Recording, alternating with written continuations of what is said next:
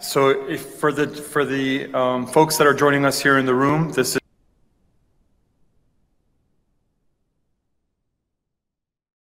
our afternoon session with some really exciting presentations from our colleagues in the Wildland and WUI interface. It is my privilege to introduce our speakers this afternoon. This presentation will provide an overview of common work practices for wildland firefighters and occupational exposures, previous research quantifying smoke exposures through industrial hygiene surveys, and epidemiologic analyses of health impacts of wildland firefighters. We'll be able to discuss current research being conducted by NIOSH to examine exposures and health impacts for wildland firefighters. Our first speaker is Dr. Kathleen Navarro. Kathleen Navarro is a research industrial hygienist at the National Institute for Occupational Safety and Health. Her research focuses on examining wildland firefighters' exposure to smoke, understanding acute health impacts, and evaluating biomarkers of exposure and effect in the wildland-urban interface environment. Please join me in welcoming Dr. Kat Navarro.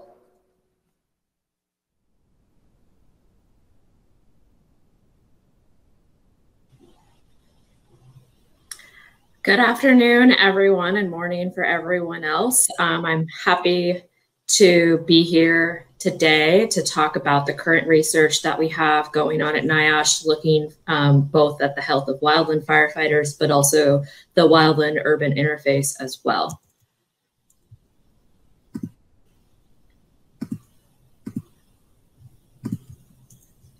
So last fire season was quite, not only were we having a pandemic going on, but the fire season itself was also one of high activity. So at the height of fire season, we saw over 32,000 personnel deployed out to the Western US to support wildland fire suppression efforts. This work is arduous. You know, we've seen that all throughout the presentations this week so far, and as well as for wildland firefighters, really thinking about how are they protected. They don't have any respiratory protection that is currently available for use, as well as a potential for off-duty exposures as well. So firefighters are supported in many thousands sometimes out at fire camps, and these camps are located near the fire line, which can be impacted by smoke both during the day and in the evening when inversions can set up and really trap that smoke in there. So we've heard all throughout the talks the past 2 days, you know, what is in smoke, what is being emitted. These are volatile organic compounds, polycyclic aromatic hydrocarbons, nitric oxide, particulate matter, carbon monoxide, and carbon dioxide. And for wildland fire, this is happening all the way from the flaming, the smoldering, as well as the ash stage of combustion. So out on a wildland fire, you know, firefighters are doing different job tasks, but, you know, some of the ones that past research has shown to be more highly exposed to smoke is lighting, conducting a firing operation. Here in this video, firefighters are doing a back burn, so trying to get rid of all of the available fuel between the fire break and the main fire. So firefighters are using torches with a mixture of diesel and gasoline. Firefighters out on the road are walking and making sure that the fire has not crossed that road, that designated line into the green area to start any new fires. So all of this being done in a highly coordinated effort, but lots of potential for different types of exposure and different levels of exposure as well throughout a work shift. So there's not much known right now for what is the long-term health risks for wildland firefighters, and some of the work that I completed with my colleagues while I was working with the U.S. Forest Service was really trying to get at that and estimate what the lifetime risk of lung cancer and cardiovascular disease was from particulate matter from smoke. And to do this, we used exposure response relationships from epidemiological literature, then paired that with field measurements that we had taken for PM4 out on wildfires, as well as heart rate to then measure breathing rate for wildland firefighters.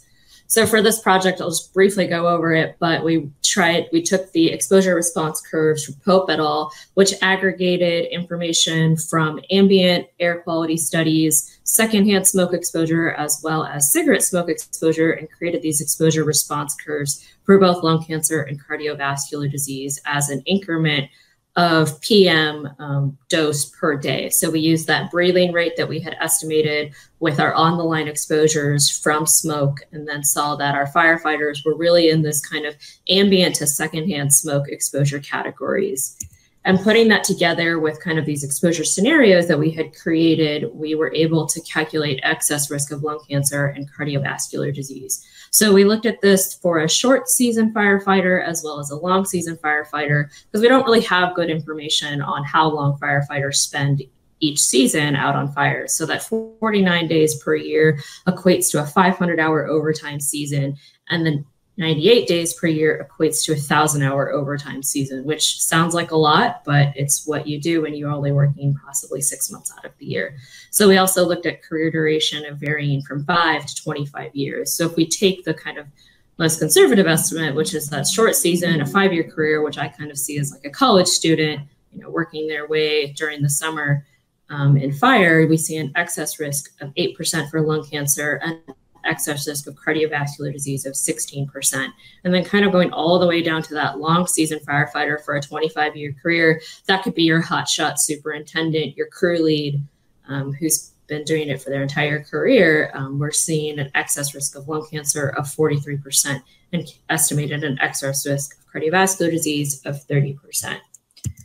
So what we've been trying to do is really trying to understand, what are firefighters exposed to, how is health affected, and how is health affected over time. Like I said, with my study, it's only an estimate of what our long-term health risk is, but really trying to understand that with data with firefighters out on the ground who are working. So for this, we started the Wildland Firefighter Exposure and Health Effects Study. And this was started by Corey Butler and Kenny Fent at NIOSH in about 2016, I think is when the first wheel started rolling on this. And the study rationale, I've kind of touched on some of this, but there's limited research on the subacute exposures and health effects. Some of the previous work that has been done looks at cross-shift exposures and health outcomes, as well as cross-season, but nothing is really looking at what's going to happen over multiple seasons, what can possibly happen over the career for a lifetime for a wildland firefighter. Limited information on the work environment, the types of risk out there, baseline health information, as well as the wildfire environment, just like the structure environment, includes many, different multiple hazards and exposures happening all at the same time. And every fire is different and every day is different. So for this study, we had a 2-year cohort study with volunteers from 6 federal fire crews working for the U.S. Forest Service and Department of the Interior. And for this project, we assessed changes in lung function, cardiovascular function, kidney function, as well as noise-induced hearing loss. So for this project, we interacted with our study participants 2 to 3 times per year for 2 consecutive years. I'd like to note that this project was designed as a 3-year study, but unfortunately, due to COVID, we had to cut it short.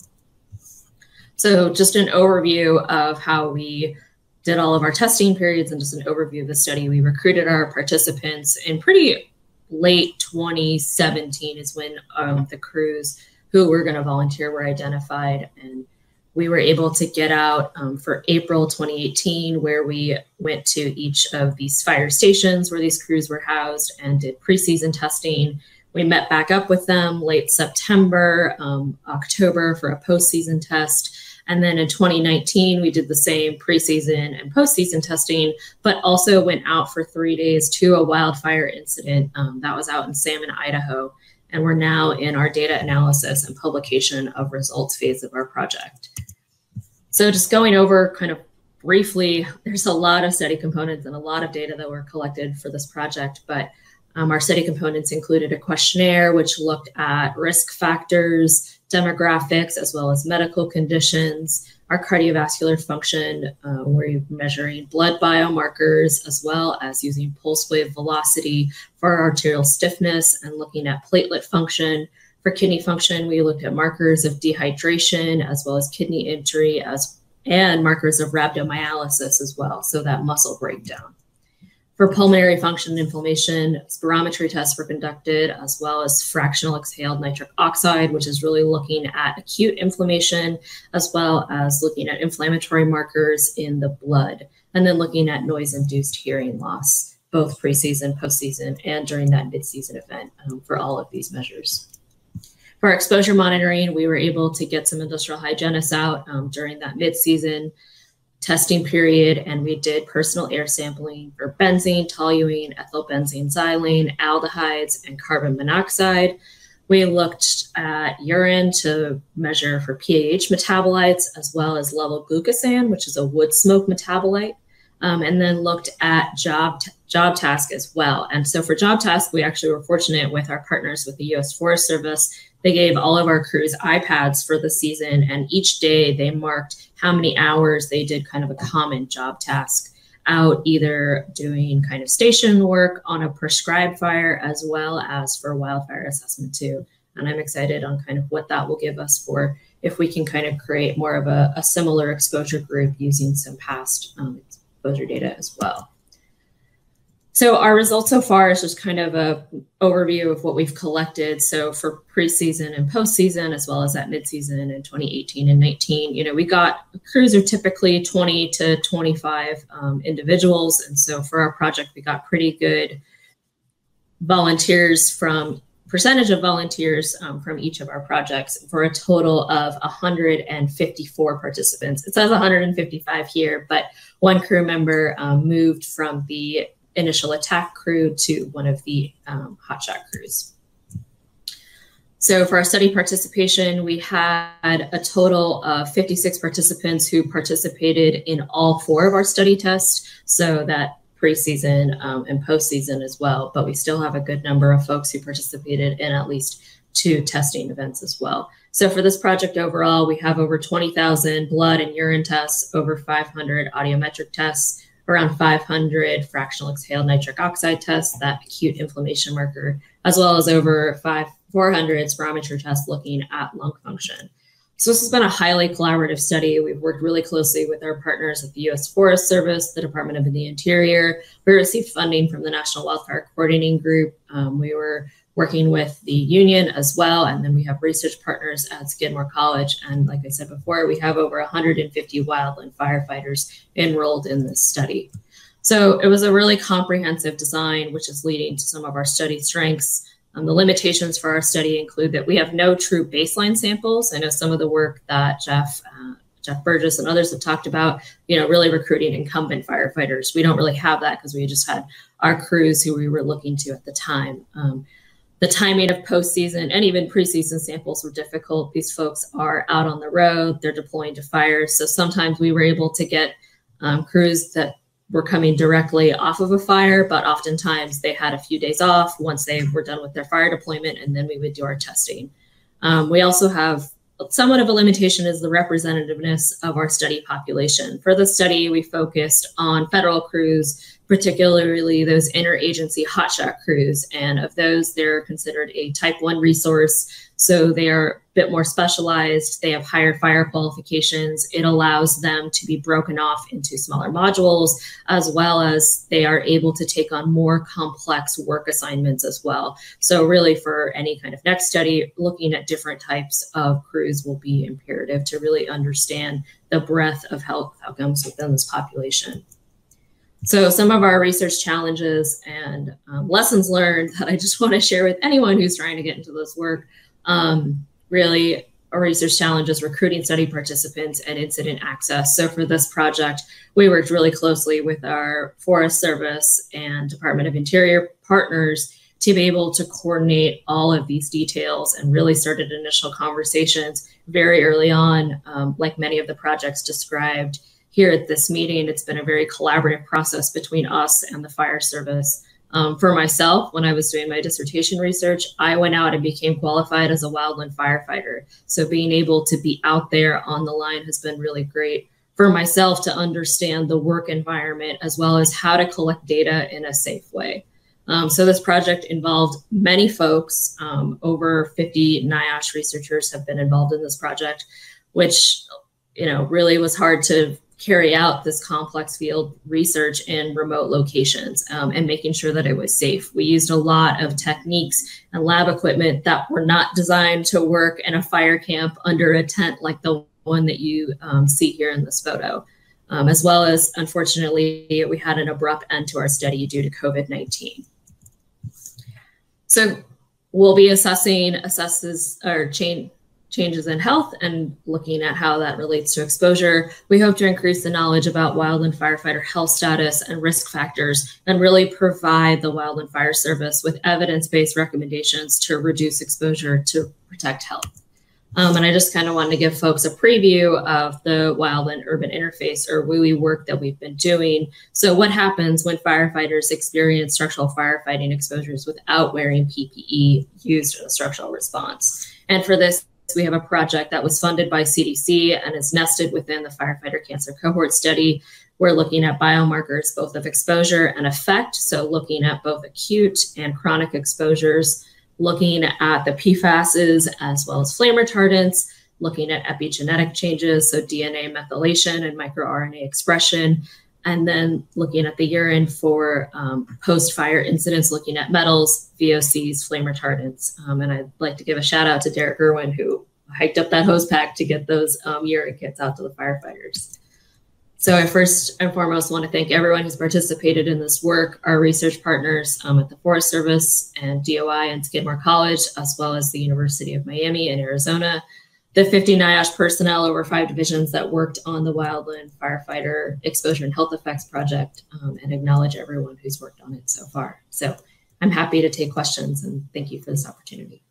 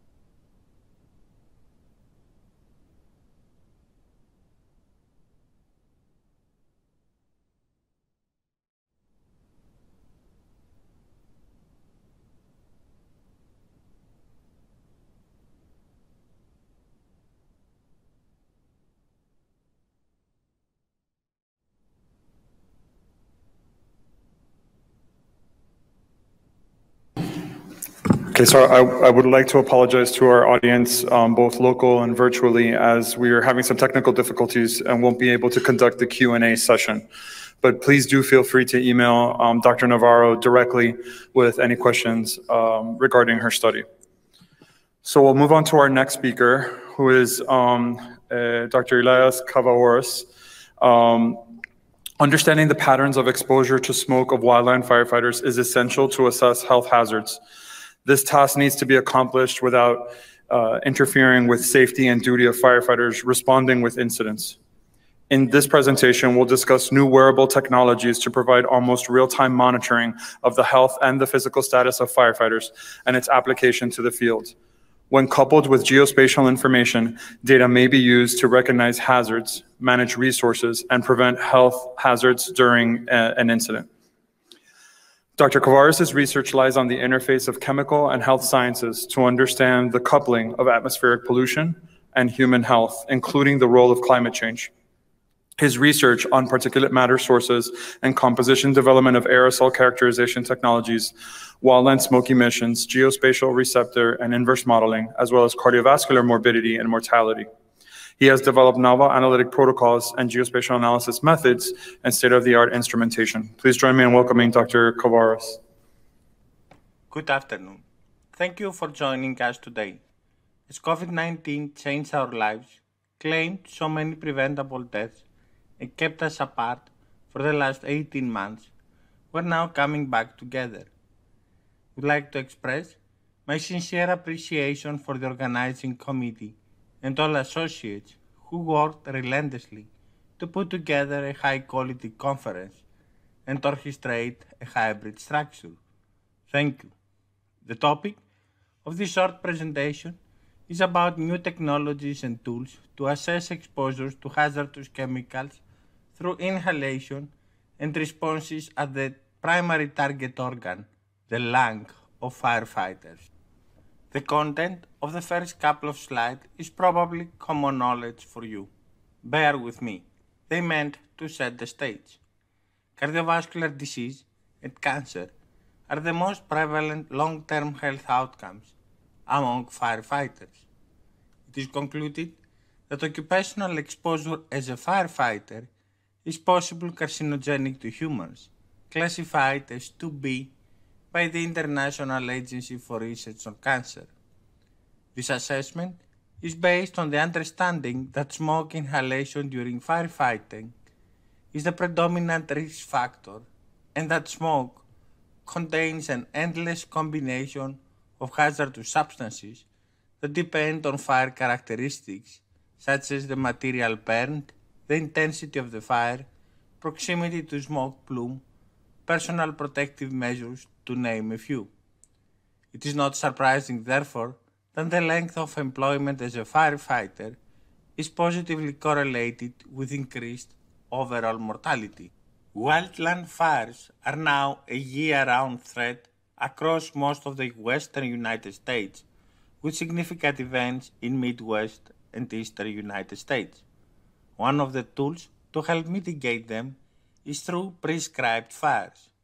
They're managed burns under certain weather conditions to reduce the amount of vegetation on the ground in order to suppress the spread of wildland fires.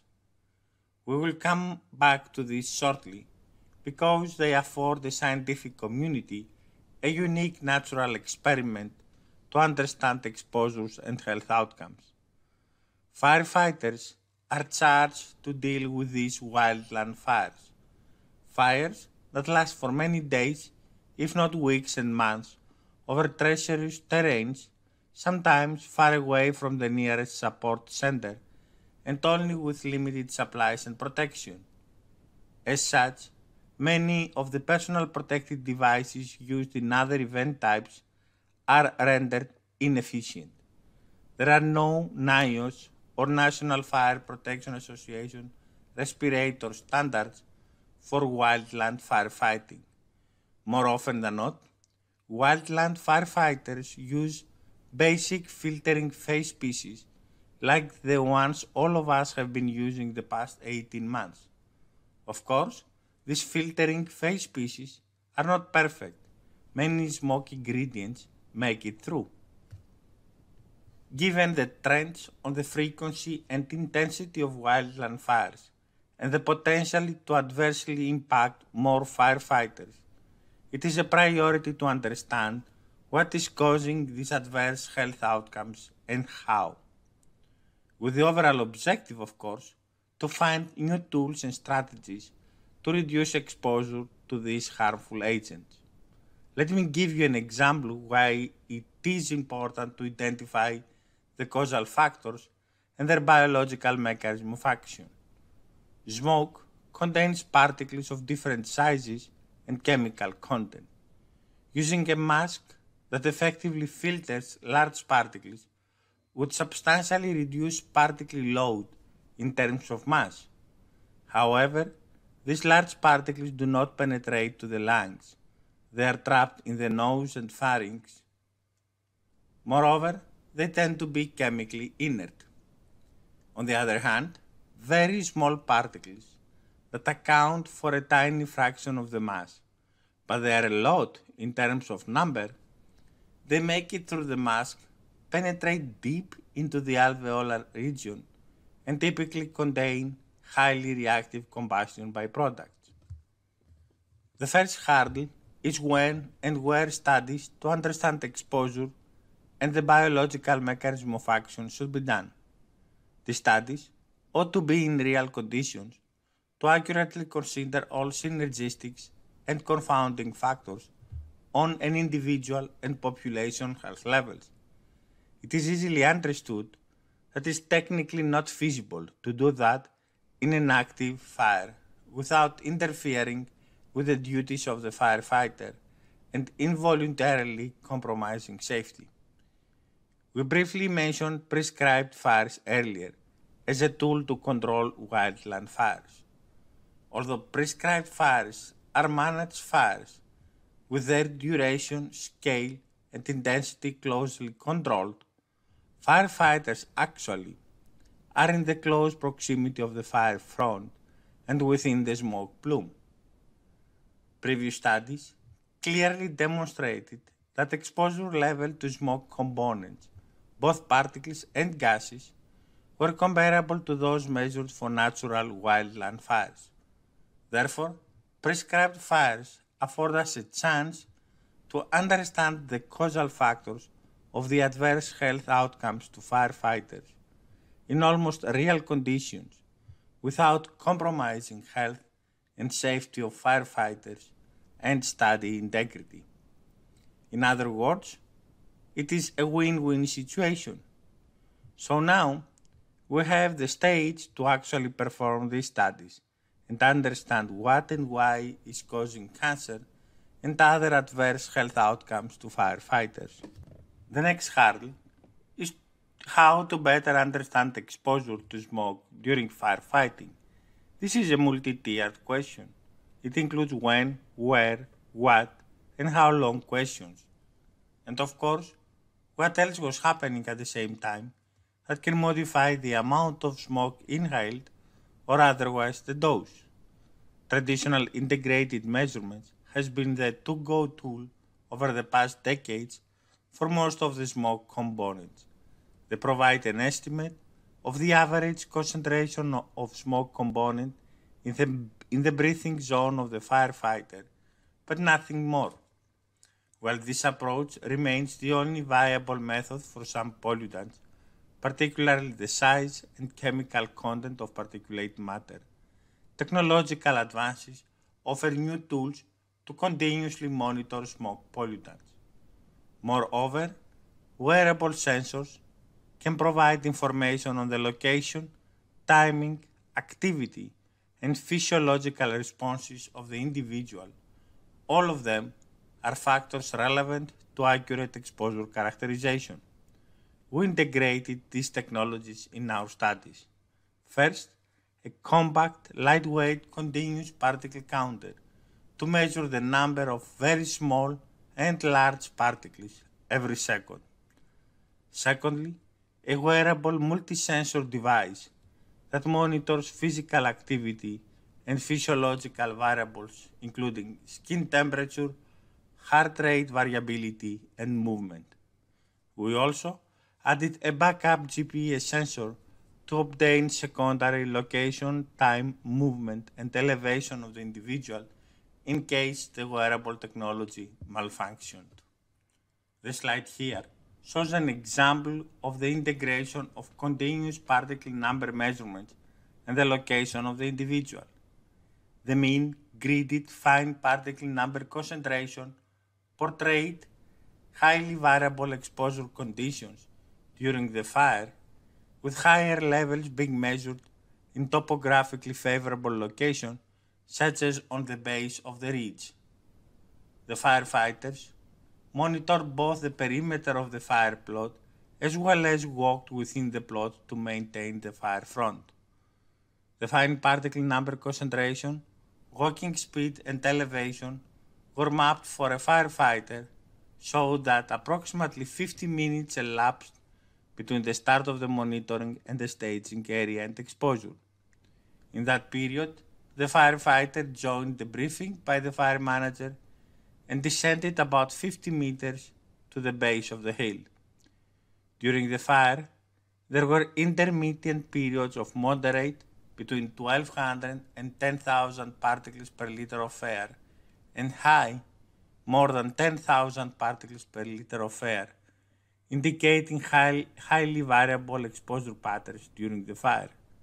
High particle number concentration levels were associated with increased walking speed as the firefighters were ascending or descending the hill to manage the wildfire. Low or moderate particle number concentration levels were more commonly associated with firefighters standing along the edge of the fire boundary. We further analyzed this data to better understand physical activity during exposure. It is known that breathing rates vary by activity and going up and down the hills involves some effort. This figure shows the average fine and coarse particle number concentration for three walking regimes. Both fine and coarse particle levels increased as walking speed increased from 0.26 to 0.40 meters per second, while the range of measured walking speeds are substantially lower than those recommended by CDC for physical activity. The association between particle number concentration and walking speed provided an indication that the potential of higher exposures when the firefighter was in motion, such as when actively maintaining the fire front through reignition. The increased walking pace could modify the inhaled dose because of increased breathing rate. In addition to better estimate dose, we can also evaluate the immediate effect on clinical relevant variables and the synergistic or confounding factors. It is already known that physical activity increases heart rate. In our studies, walking increased heart rate but remained constant for vigorous activities. At the same time, exposures to fine particles increased, indicating the possibility of a confounding effect of physical activity and smoke. This continual increase in heart rate without change in activity parameters may be due to the activation of the parasympathetic nervous system due to wood smoke exposure. Among healthy individuals, like firefighters, elevations in heart rate during elevated activity translate to increases in alveolar gas exchange and systemic circulation. Increased circulation then increases the risk of particles and other harmful smoke constituents reaching the target organs and further damaging vital structures.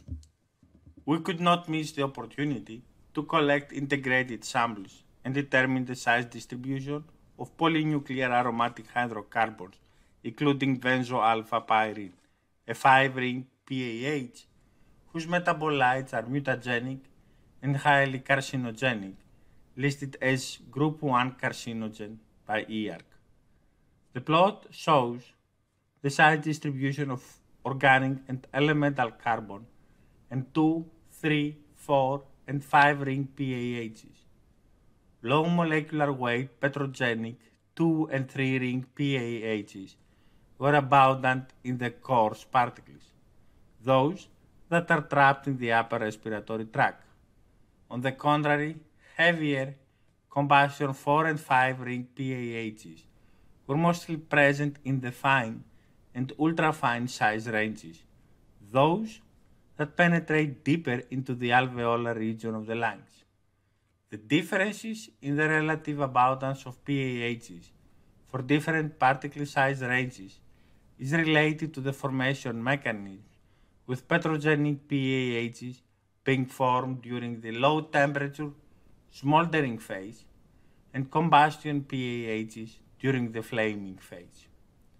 These PAHs have also been measured on the hoods of firefighters in post-municipal fires as well as in residential dust, and surface contaminated with wildfire ash, suggesting that PAHs from these wildfire events have the potential to affect larger populations in addition to active duty wildland firefighters. The last hurdle is to better understand the biological mechanism of action, since the timing and the duration of prescribed fires is known in advance. It is fairly straightforward that measurements and biological specimens may obtain prior and at the end of each fire, and in a regular period over a season or multiple seasons. Lung is the primary target organ, so understanding its responses to smoke insults is critical. However, obtaining samples of the airways lining fluid is an invasive procedure that definitely cannot be done in a remote location. The next best alternative is to collect the exhaled breath. It contains a mixture of exogenous and endogenous chemical species through gas aqueous partitioning or aerosolization of the airways lining fluid. These biomarkers may identify lung impairment and differentiate pathological conditions, detect genetic modifications, and uniquely identify environmental stimuli. We have developed an untargeted metabolomics methodology using nuclear magnetic resonance spectroscopy to determine differences in exhaled breath condensate spectral patterns following wildland fire smoke inhalation. This figure shows typical proton NMR spectra of pre- and post-exposure EBC, including the boundaries of the 6 non-exchangeable hydrogen types. For both pre- and post-EBC samples, oxygenated hydrogen was the predominant type, followed by alkyl and allylic hydrogen. Trace quantities of acetylic, vinylic, and carbonylic hydrogen were detected. Post-exposure alkyl hydrogen concentrations were nominally higher than pre-exposure, while the opposite was observed for allylic and oxygenated hydrogen. Obviously, this is not a very clear picture. Keep in mind that these numbers were obtained across many fires and multiple firefighters. So, we looked into what is causing this variability, specifically the variability among firefighters. We did that by characterizing the redox content of EBC with the understanding that no two individuals are alike and that the responses may depend on lung physiology prior to exposure. We calculated the non-oxidized in the form of alcohols and oxidized in the form of carboxylic carbon fractions. This figure here shows the post to pre differences on the relative to the total aliphatic concentration abundance of non-oxidized and oxidized carbon for each paired EBC sample. Two regimes were identified, reflecting a strong proportional dependence between non-oxidized and oxidized fractions. The first regime, the oxidation regime, in the upper left quadrant, was characterized by post-exposure increasing oxidized to aliphatic and decreasing non-oxidized to aliphatic ratio values, while the opposite was true for the reduction regime in the lower right quadrant. For the oxidation regime, the mean oxidized carbon increased by 25% and the non-oxidized carbon decreased by 48% post-exposure. On the other hand, the abundance of the oxidized carbon for the second regime declined by 64%, while the abundance of non-oxidized carbon increased by 121%. However, these two chemically distinct conditions may be associated with smoke-induced inflammation, as we described in the paper. This short presentation aimed to highlight recent advances to better understand exposure to wildland fires, smoke of firefighters, and physiological responses and clinical outcomes. These new approaches and tools enable the collection of data and information under real conditions, in which firefighters were actively engaging with the fire front. As a result, these works provide further evidence that prescribed burn events offer a sufficient active fire environment where occupational biomass smoke exposures and the associated health ramifications can be assessed without affecting the safety of the wildland firefighters or the research team. We were able to deploy exposure and health assessment strategies under real conditions over multiple events and years. And for the first time, a fine resolution of exposure and health parameters were simultaneously collected during active fire settings.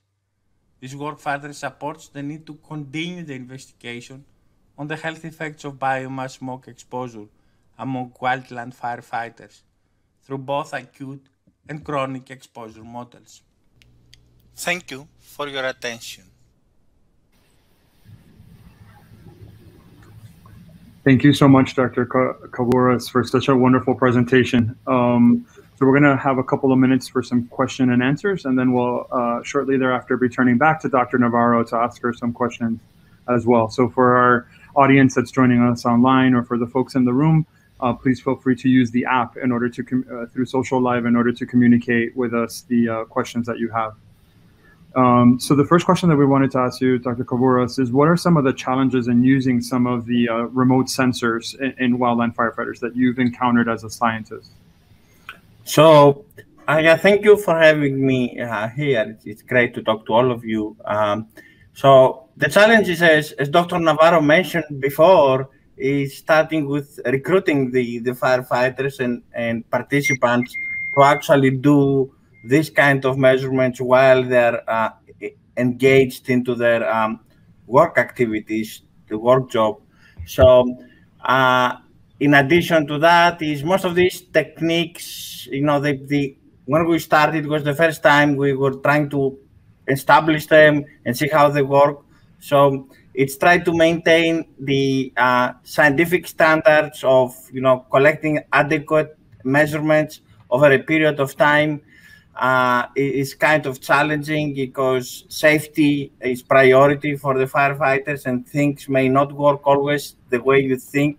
Like with exhale breath condensate, you need to keep them cool at minus 10 degrees in the middle of nowhere pretty much until the event finishes so you can collect the sample, and that can be challenging. But over time, we managed to get these things under control.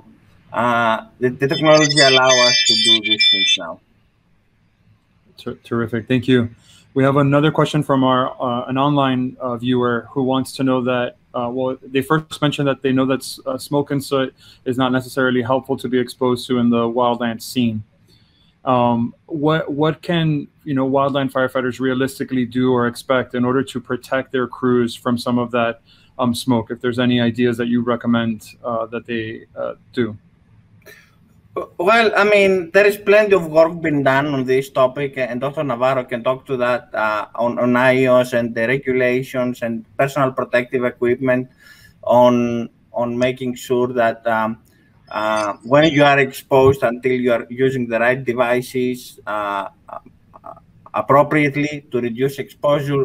The second event is, as I mentioned, part of these technologies here include GIS and location, and I think some of the fire departments already use these technologies to identify where their crews are in relation to the fire, and so it might be important to integrate a smoke component there so you can place the troops out of harm's way, of course, and that relates both to fire itself but also the smoke. So integrating that smoke, plume, and information about that into probably the tools that they already have, that can help them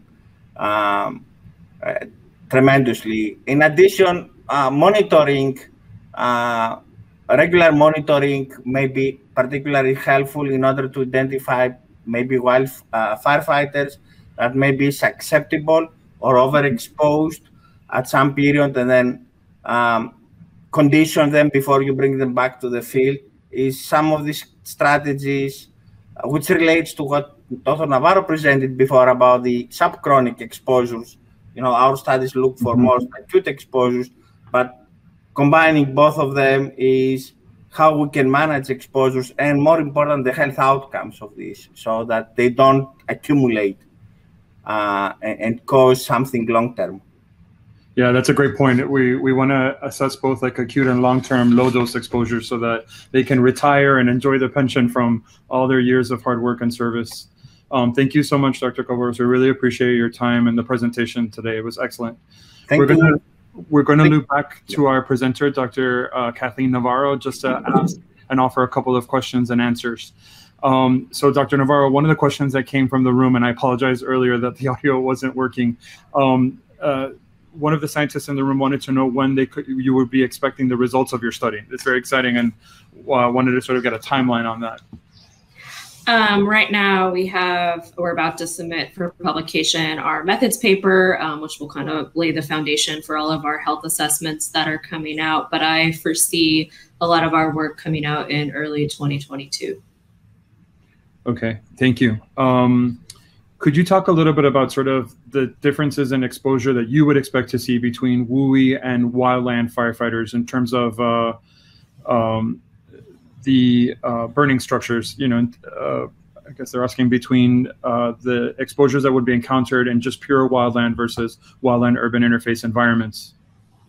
Well, that's actually what we're really trying to understand with that WUI project. I would recommend everyone also tune in to, there's a recording from this Tuesday. The National Academy of Sciences is doing a committee on the chemistry of urban wildfires. And that's one of the things that folks are really trying to get at is what are those exposure differences. So for this project to get at that, we're looking at metals, we're looking at PFASs, and we're looking at flame retardants, and anything else that can really be a part of a building material and not necessarily the fuel that you find in a forest.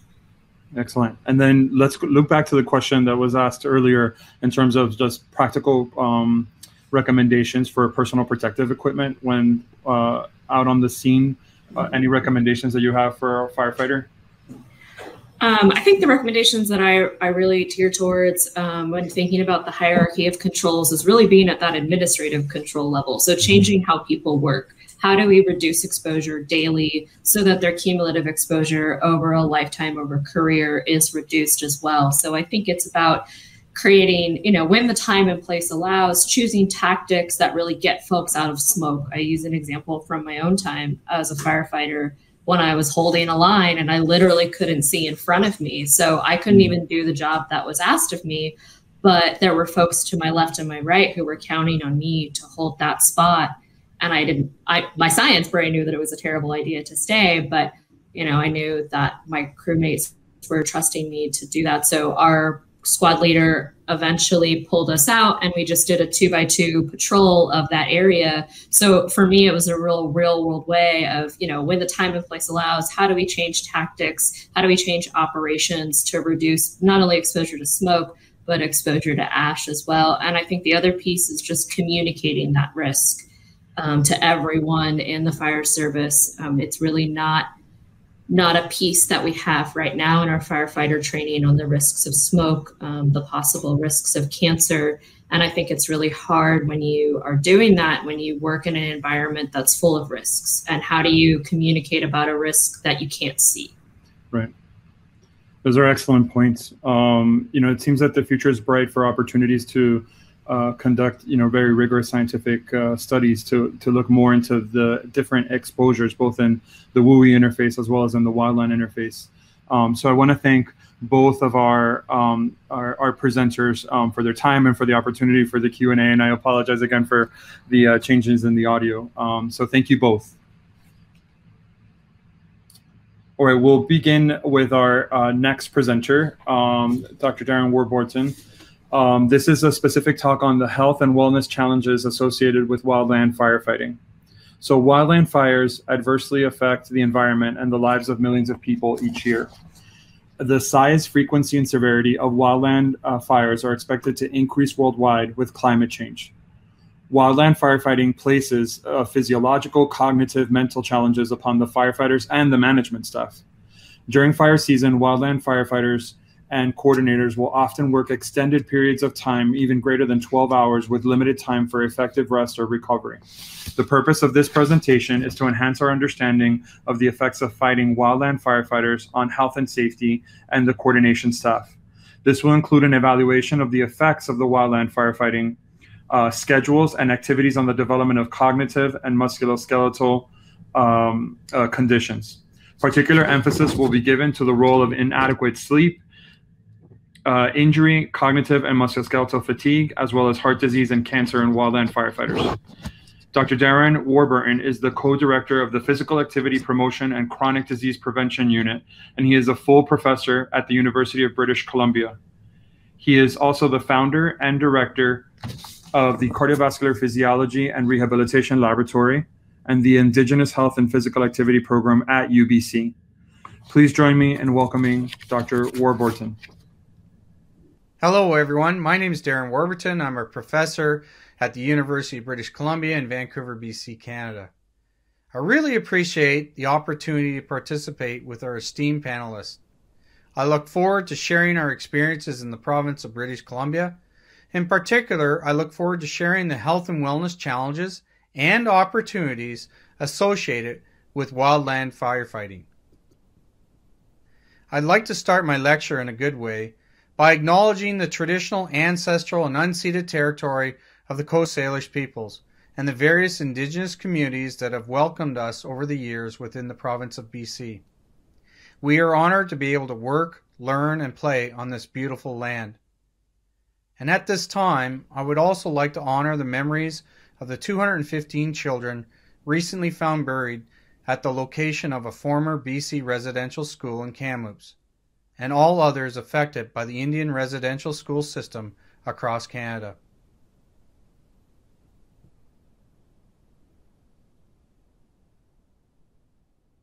The purpose of this presentation is to enhance our understanding of the effects of fighting wildfires on the health and wellness of firefighters and coordination staff. This will include an evaluation of the effects of wildland firefighting schedules and activities on the development of cognitive fatigue, altered sleep and physical activity patterns, and an increased risk for injury and chronic medical conditions such as cancer and heart disease. Particular emphasis will be given to our research examining the roles of inadequate sleep and recovery. As discussed eloquently by my colleagues, wildfires adversely affect the environment and the lives of millions of people each year. The size, frequency, and severity of wildland fires are expected to increase worldwide with global climate change. The province of British Columbia is considered a hotbed for wildfires. On average, over the past 10 years, more than 1,300 wildfires have occurred, and more than 347,000 hectares have been burned over the full fire season. The average annual costs are approximately $180 to $200 million for fire suppression. In 2018, which is called a year to forget, there were 2,117 fires that consumed more than 1.3 million hectares of land in BC. A total of 66 evacuations were ordered, affecting more than 2,200 properties. The total cost of wildfire suppression reached $615 million, and a state of emergency was called. BC's forests and wildland cover over 90 million hectares, which is approximately 1 million square kilometers. The BC Wildfire Service employs approximately 1,100 Type 1 firefighters, and the province is divided into 6 regional fire centers, known as the Caribou, Coastal, Kamloops, Northwest, Prince George, and Southeast regions. We are proud to say that we've worked extensively with BC Wildfire Service. The majority of wildfires in British Columbia are responded to by a 3-person initial attack crew. The types of initial attack crew deployed to fight a wildfire will depend on several factors, including the location, the terrain, the size, and the fire's behavior. The BC Wildfire Service has 2 types of specialized initial attack crews, the para-attack crews and the rapid attack crews. there are approximately 390 BC Wildfire Service initial attack firefighters. For larger fires, there are 20-person unit crews which perform sustained action. There are 30 unit crews throughout the province of BC. In remote regions, unit crew personnel may live in a temporary fire camp and work for 14 days in a row. As discussed throughout this symposium, wildland firefighting places significant physiologic, cognitive, and mental challenges upon firefighters and management staff alike. During the fire season, wildland firefighters and coordinators will often work extended periods of time, such as greater than 12 hours per day, with limited time for effective rest or recovery. In fact, in BC, firefighters currently work up to a maximum of 14 consecutive duty days before 3 days of rest is required. As discussed eloquently by my colleagues in this symposium, there are several consistent findings in the literature with respect to the effects of wildland firefighting on health status. Common findings include working extended shifts with limited time for sleep and recovery between work periods. There is a reduced opportunity to obtain adequate sleep. And we are also seeing lower aerobic fitness levels. In fact, it's important to highlight that lower aerobic fitness levels are strongly associated with a marked increased risk for premature mortality and chronic diseases such as cancer and heart disease. Wildland firefighters exhibit a disproportionate number of workplace-related injuries compared to typical shift workers, owing to a number of occupational and environmental risks in their daily course of work. For instance, wildland firefighters are highly vulnerable to fatigue and fatigue-related injuries. Common risks seen include extended and irregular shifts, restricted and disrupted sleep, as we've talked about, prolonged smoke inhalation, high ambient temperature, and physical and mental stress. The stress strain is further increased by the use of personal protection equipment in hot and polluted environments, as talked about in this symposium. Sleep deprivation can impair decision-making, hazard recognition, and reaction time, contributing to cognitive fatigue among shift workers. Wildfire management is an extremely stressful occupation that requires large cognitive demands and general mental flexibility in a highly complex working environment. I would now like to change gears a little bit and start to briefly discuss our experiences when working within wildland firefighting settings. In fact, a recent publication of ours in the Journal of Occupational and Environmental Hygiene covers a collaboration with the BC Wildfire Services, where we examined the fatigue and sleep patterns among Canadian wildland firefighters during a 17-day fire line deployment. A total of 30 firefighters, including 10 female participants, were examined during a 17-day deployment. We examined sleep quantity, sleep quality, and fatigue via wrist-worn accelerometry and visual analog scales. Cognitive function was also assessed using the psychomotor vigilance test. Here's a brief summary of our findings. A total of 416 shifts and more than 5,300 hours were worked during the 17-day study period by the firefighters. The average shift duration was 12.8 hours, and approximately 30% of the shifts were greater than 14 hours in length. The average time between shifts was only 11 hours. We also showed that total sleep time was less on fire days, around 6.6 hours, compared to non-fire days. We also revealed, as shown in this figure, that participants performed poorer on cognitive performance tests. In fact, they had more than double the amount of PVT lapses, reflecting reduced cognitive performance. The participants also reported being significantly sleepier, especially towards the end of their 17-day deployment. Importantly, our participants continued to report high levels of sleepiness, fatigue, and poor quality of sleep on their rest days compared to their fire line days. With respect to the key findings from the study, we can make several conclusions. In fact, we found that working 14 consecutive days was associated with increased levels of objective fatigue and suboptimal sleep within the wildland firefighters. We also showed that wildland firefighters reported significantly higher levels of fatigue and decreased alertness with increasing days of deployment. These impairments do not appear to improve after a 3-day rest period. As such, these findings have significant implications for the health and well-being of wildland firefighters.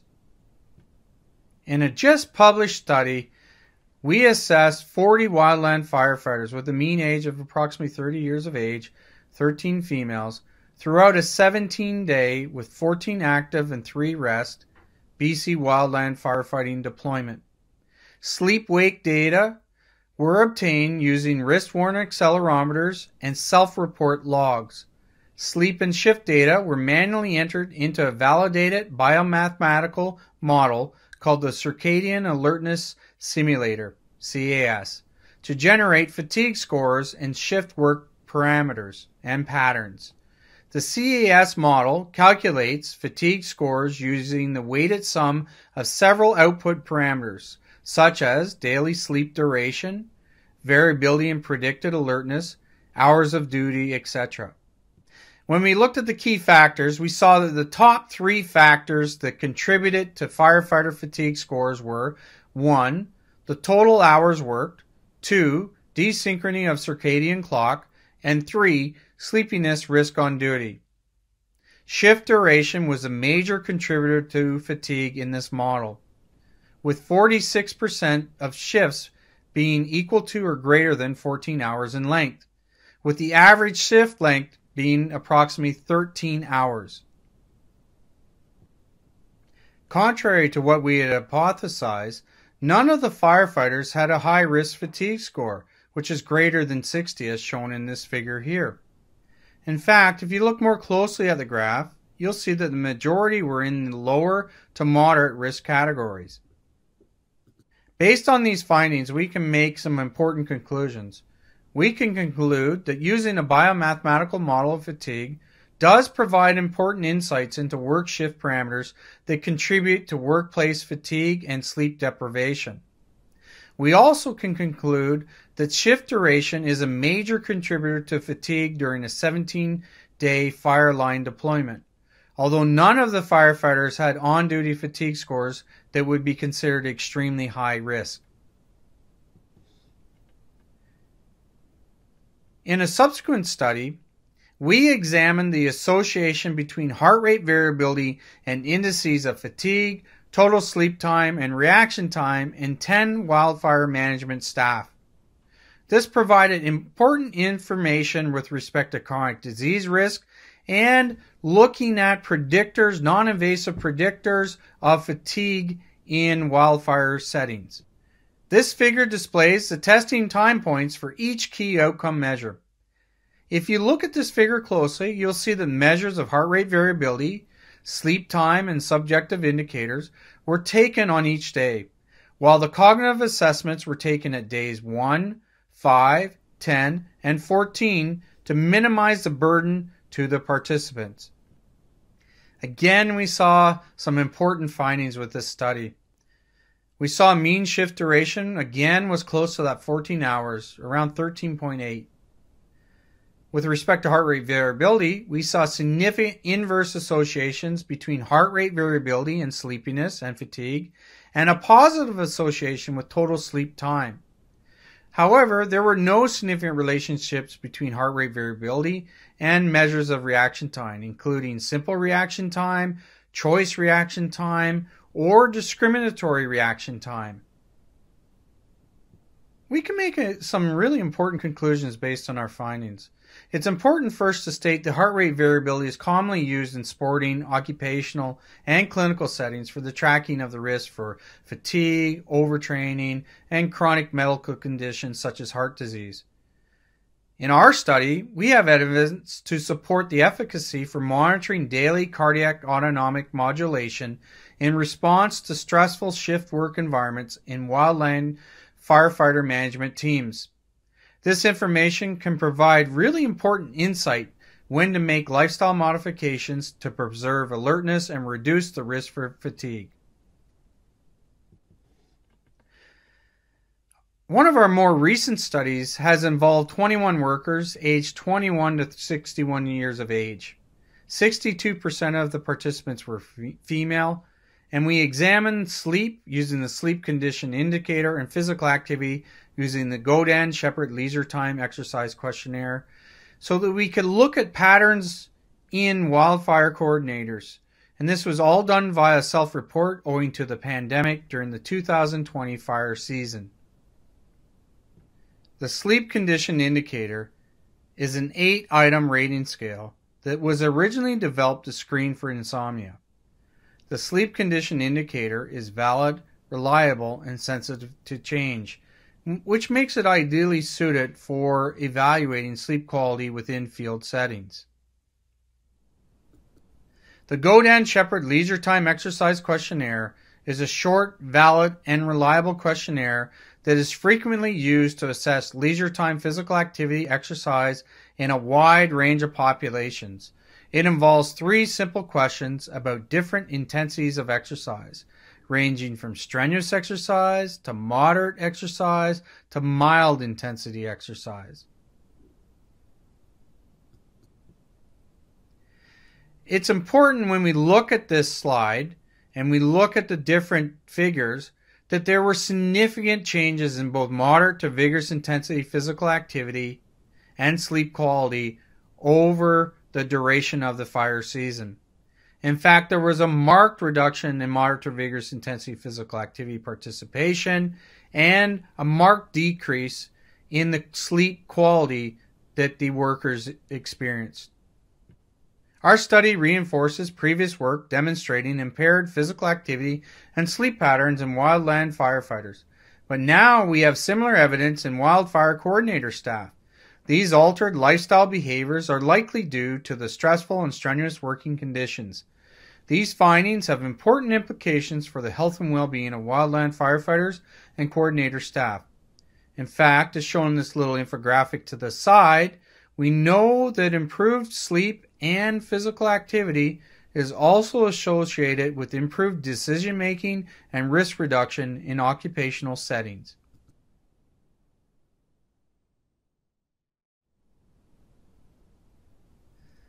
In summary, collectively our findings and that of others indicate that wildfire firefighting is associated with a series of risk factors for injury, impaired cognitive function, and the development of chronic medical conditions and disability. Inadequate sleep and time for recovery appear to play important roles in these elevated risks. A sincere thank you for attending today. Hopefully you found this informative. I'd just like, before we go on, to acknowledge our collaborators, and I'll do that by name here shortly, but also our funding partners, the BC Wildfire Service, WorkSafe BC, the Canadian Institutes of Health Research, and the Natural Sciences and Engineering Research Council of Canada. This work couldn't have been accomplished without the participants, first and foremost, so I'm indebted to all the firefighters and coordination staff that participated, and my colleagues at the University of British Columbia, including Dr. Shannon Braden, Dr. Rosa Miles, Dr. Andrew Drecklin, Dr. Andrew Parada, Giuliano Swartz, Kai Kaufman, Brad Hansen, and numerous other trainees. Finally, I'd like to give a sincere thank you to the organizers of this event from the University of Miami. I've listed their names here. I'm sure there's many more here, but it's been a sincere pleasure to get to know everyone and be part of this innovative symposium. So again, thank you for the invitation. I really enjoyed my time. Thank you.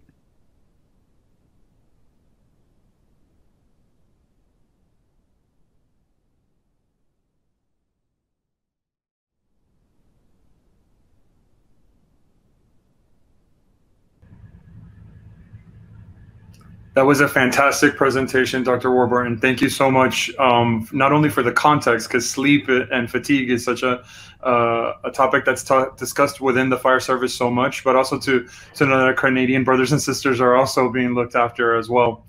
We have a couple of questions that we wanted to ask you this afternoon, so we'll be entertaining questions both from the in-room attendees as well as those that are joining us virtually this afternoon.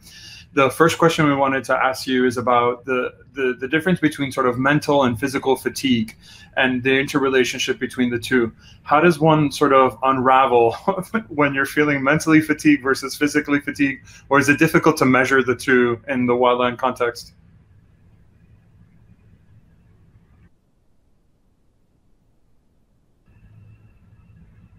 It's a really interesting question. That's a great question. Something that we've been doing in the lab too as well. And one of the things that we've been studying right now is that cognitive fatigue seems to precede physiologic decrements.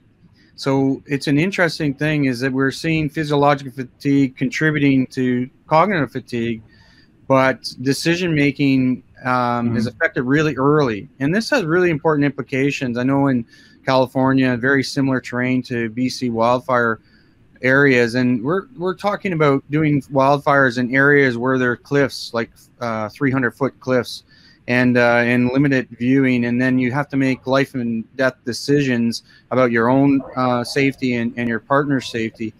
And we're seeing that without adequate sleep, that cognition early on is impaired. And this is what we're seeing really early. If we tracked over those 17 days, that we were seeing early on cognition impairments before what we were doing, but it is hard to partial it out because of the field setting.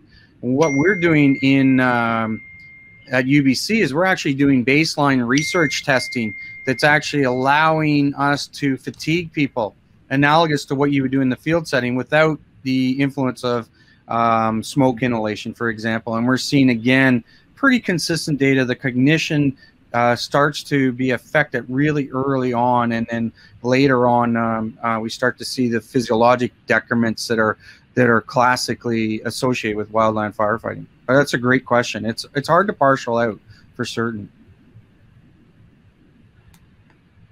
And the way that it's measured, could you comment a little bit? For example, looking at mental and physical, sort of on a survey instrument. Yeah, so it's an interesting one. So we do both, and we do visual analog scales, which are really good for sleepiness and giving us some quantitative and qualitative insight. So we can quantify on a 10 centimeter VAS scale a lot of the sleepiness measures, but we also objectively measure sleep through accelerometry. So that's a challenge. I was actually sending a text to Elias during his asking how expensive his devices are, because every time we lose a device, as he said, we cry because they are exceptionally expensive. But the one thing that we're seeing with cognition is that we can do field-based tests. So we've been doing a variety of different cognitive tests that we try to minimize the time, and it's direct looking at reaction time. So we're getting some really good indications, whether it's choice reaction time or just simple reaction time or discriminatory reaction time. We're getting some really good indications that there's delays in processing, executive memory. We're seeing the inability to remember things, so the inability to make quick decisions. And that's something that we're seeing relatively early in active deployment. And I think that's really important, because when we talked about the CES, that gave back saying shift length. It's really intuitive. People that work in wildland firefighting said, of course, that's an obvious finding, that shift duration is really important. But what it says is objectively, we need to look at the ratio of sleep and recovery and the time given, right? So if they're working consistently more than 14 hours a day, which our people were doing, there's very limited time for rest and recovery. And we're seeing that directly in cognition. So then you put that again back into the field setting. That has enormous implications. And the really interesting thing from this, Alberto, is that it's not just seen in the firefighters. It's seen in the wildfire management staff that aren't exposed necessarily to the same amount of smoke exposure or heat, right? They are exposed to a certain extent because of the camps and the various areas that they're located, right? But they're not exposed to the exposures that we talked about nicely in the previous talks. So this is an interesting thing, saying that they're at risk too as well. And we believe that a large part of that is related to their sleep work patterns that they have and recovery patterns. It's a great question, though. Yeah, it's an excellent point about, we had a lecture yesterday on total worker health and its overlap. So it shows how like not only the direct wildland firefighters, but also the coordinating staff is impacted. Would you be able to comment on how, like a practical intervention, what you could be done to mitigate fatigue when you're working, for example, a 2-week roster or a 3-week roster? Yeah, it's an interesting discussion. Again, a lot of the work now is looking at trying to get that balance between shift length, shift start time and end times is really important. Time between shifts, these are all key things that we're looking at. And in fact, the CAS model that we use, which is quite frequently used in like air flight and long haul drivers, we were surprised because we didn't see an elevated fatigue risk. But in that situation, the shift start times weren't as early as other years. So in the workplace, minimizing the fatigue in the workplace, looking at especially those operational shift parameters that can be changed by the management staff, that's really came out, I think, really strongly in our evidence, saying that you can actually work together with the data. And that's just something too as well. We've been working a lot with trying to get some novel, simple measures that workplace firefighting management staff can actually do within the workplace. So the heart rate variability has been one thing too as well. So that's a simple measure that takes 5 minutes in the morning. You can actually teach the wildfire firefighters to actually do that themselves, and they can actually get a good baseline that reports back to the coordination staff and crew leaders about how much recovery they may require. And we do that with our Olympic athletes. So one of the teams that I work, one of the portfolios that I oversee is a Canadian Olympic team and Olympic athletes. And we do that with our Olympic athletes. So it's analogous to this overreaching and overtraining syndrome that you see in elite Olympic athletes, because wildland firefighters are athletes. They're exceptionally trained. And what you see is this decline in fitness and physical activity over time, concurrent with their sleep patterns and recovery time, right? And with that comes poor decision making. And so the firefighters, when we show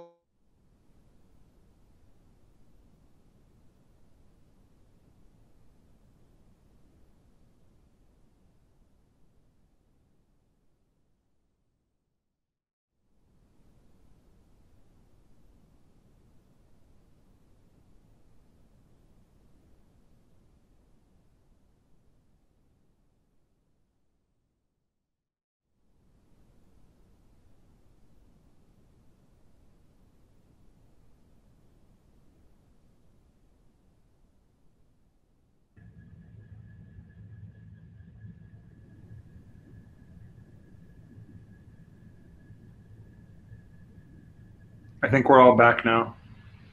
there, perfect. Yeah, thank you. That's a great question. Thank you so much.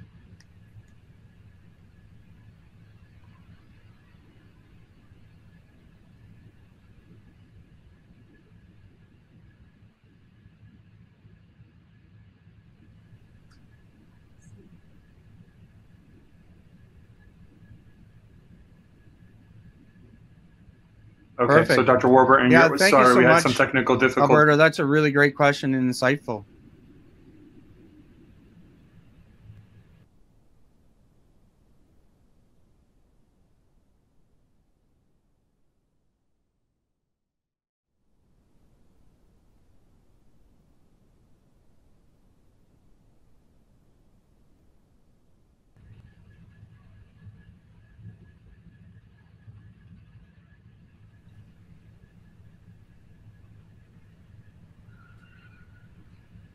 Darren, if you can hear me, I want to apologize because I believe we had some technical difficulties, but the stream is now back together. So you left us off immediately after the Olympic athletes that you were working with before. If you could continue just a little explaining about that component.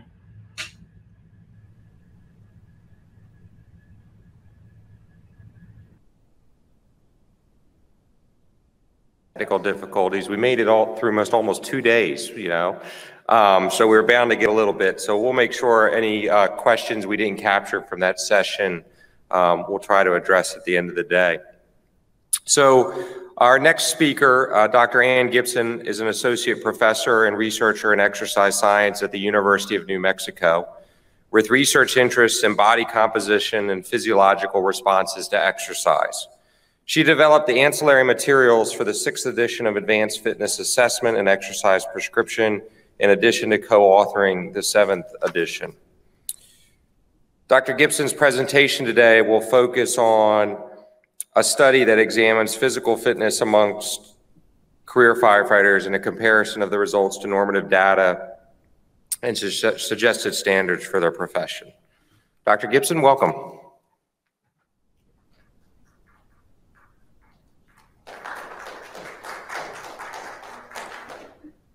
I'll see if I can master this slide advancer unless I have some assistance from the back of the room. Yes? Thank you very much to the committee for the invitation to present. This is the Hauk paper that Dr. Warburton referenced in his slides. And I was pleased to be part of that. So again, I am appreciative of the opportunity to present our work. So I'm not sure which of these buttons advances the slide. Green one in the middle. Whoop, that's a laser pointer. That green one in the middle. Okay. I was beginning to wonder, because this presentation seems like a little bit of a lack of fit, but given Dr. Warburton's introduction to this fits, I think, rather nicely. I don't have to tell you that firefighting is a high-risk occupation. You've heard numerous presentations during this seminar or symposium that have highlighted that, and physically, psychologically, environmentally, the PPE itself presents additional risks, and the demand on the heart just based on the weight of the PPE itself, in addition to the inability to dissipate body heat. It's not surprising that given all the risk factors associated with this occupation and the obesogenic environment in a fire station, which I understand there was a presentation last night about diet and nutrition in the fire station, that most of the on-duty deaths of firefighters are primarily cardiovascular in origin, although it's sounding like cancer is more of the long-term result. The leading cause of these deaths is a sudden cardiac event. So it's also known that the increase of potentially severe but non-fatal cardiac events is also increasing annually in firefighters. My area of expertise is exercise science, and we know that there is a direct correlation between one's lifespan and one's aerobic fitness level. The NFPA has recommended that there is a minimum standard that should be maintained. It's not mandated, but that value is 42 mLs of oxygen per kilogram of body mass per minute. If the firefighter has an aerobic fitness capacity lower than that, then they typically have a reduced performance capability in the simulated fire suppression challenge. It's also very important that they maintain muscular fitness through strength and power. Extremely important for all the activities that are performed, but the standards against which to compare the results of these things are unknown at this point, and there is no universally accepted test battery. There are a lot of options, but nothing has been cemented yet. This is a retrospective analysis of data we helped collect from an annual firefighter health assessment in a community in northern New Mexico. We helped collect the data. We had to get IRB permission to actually access de-identified data for our results. When we could find firefighter specific norms or recommended levels, we use those. Otherwise, we use results from the general population. We assessed urban and wildland firefighters. I must say we had far more urban firefighters than we did wildland firefighters. The health assessment annually was not optional, but the participation in the physiological assessments was. The commanding officers, the fire chief and the captain, identified which assessments would be conducted. And this was based on continuity. This is what they had done the prior year to our involvement. And they were hoping that this would become a longitudinal assessment. You can see by the 2 different days, there are obviously different assessments performed. And the people from UNM, the university, conducted those with asterisks. And the PFTs in the station conducted those that are marked with the other symbol, but they use protocols that are standardized and instructions we gave them. With research studies, obviously you want to have pre-test guidelines. It's the best way to get consistent results, pre-test to post-test or 1 year compared to subsequent years. And the ones you see listed on the screen are primarily due to the body composition assessment method we used, as well as for the maximal aerobic capacity test that we used. During the health assessment, the physician associated with the fire department had the firefighters answer a personal health history questionnaire, and that information was used to determine whether or not there was a pre-existing condition that precluded their participation in the physiological assessments. You can see the statistical analyses methods we used. Since there are no differences in the standards for wildland firefighters compared to urban firefighters, all data were pooled. We analyzed the VO2 max data or maximal aerobic capacity data by sorting them and then identifying quartiles. The quartiles were used for mean comparisons across groups, and we also did correlations with aerobic capacity and cardiovascular risk factors such as body fat percentage, body mass index, and blood pressure. We also used frequency analysis. As I mentioned, these were assessments designated by the fire captain and the chief, and they were made by appointment all during people's shifts. There were 2 informed consents that had to be signed, one for the fire department and one so that we could access their data. After they voided and changed into exercise attire, they had a seated resting blood pressure assessment. They removed their shoes. We were able to get their standing height. We got their body composition by having them then remove their socks and stand upon a multi-frequency bioimpedance analyzer, as you see there on the screen. And the max test we performed was on an electronically braked bike, which means that the computer controlled the workload changes. That computer was the same one that was monitoring the metabolic gases that were expired. The protocol was a 20 watt per minute ramp protocol, and the firefighters participated in the test until they reached the point of volitional exhaustion, or they could not maintain 50 RPMs per minute in their pedaling cadence, or we saw something on the EKG or in the blood pressure responses that would cause us to terminate a test. The day 2 assessments were for upper body endurance. That's the YMCA bench press. We use grip strength because that's an important task-specific assessment. We used a sit and reach test for hamstring and low back flexibility, and we used the Margarita Kalaman sprint up the staircase for lower body power. For the bench press, you can see there are differences in the weight lifted for men and women, but they all had the same lifting pattern: push up on one beat, return to the chest on the next beat, total number of repetitions performed before they broke form or could not keep up with the cadence. Those were counted. For the grip strength, they squeezed the handle for 5 seconds. then switched hands, squeezed again as hard as they could for 5 seconds, then took 1 minute of rest. This was repeated 3 times.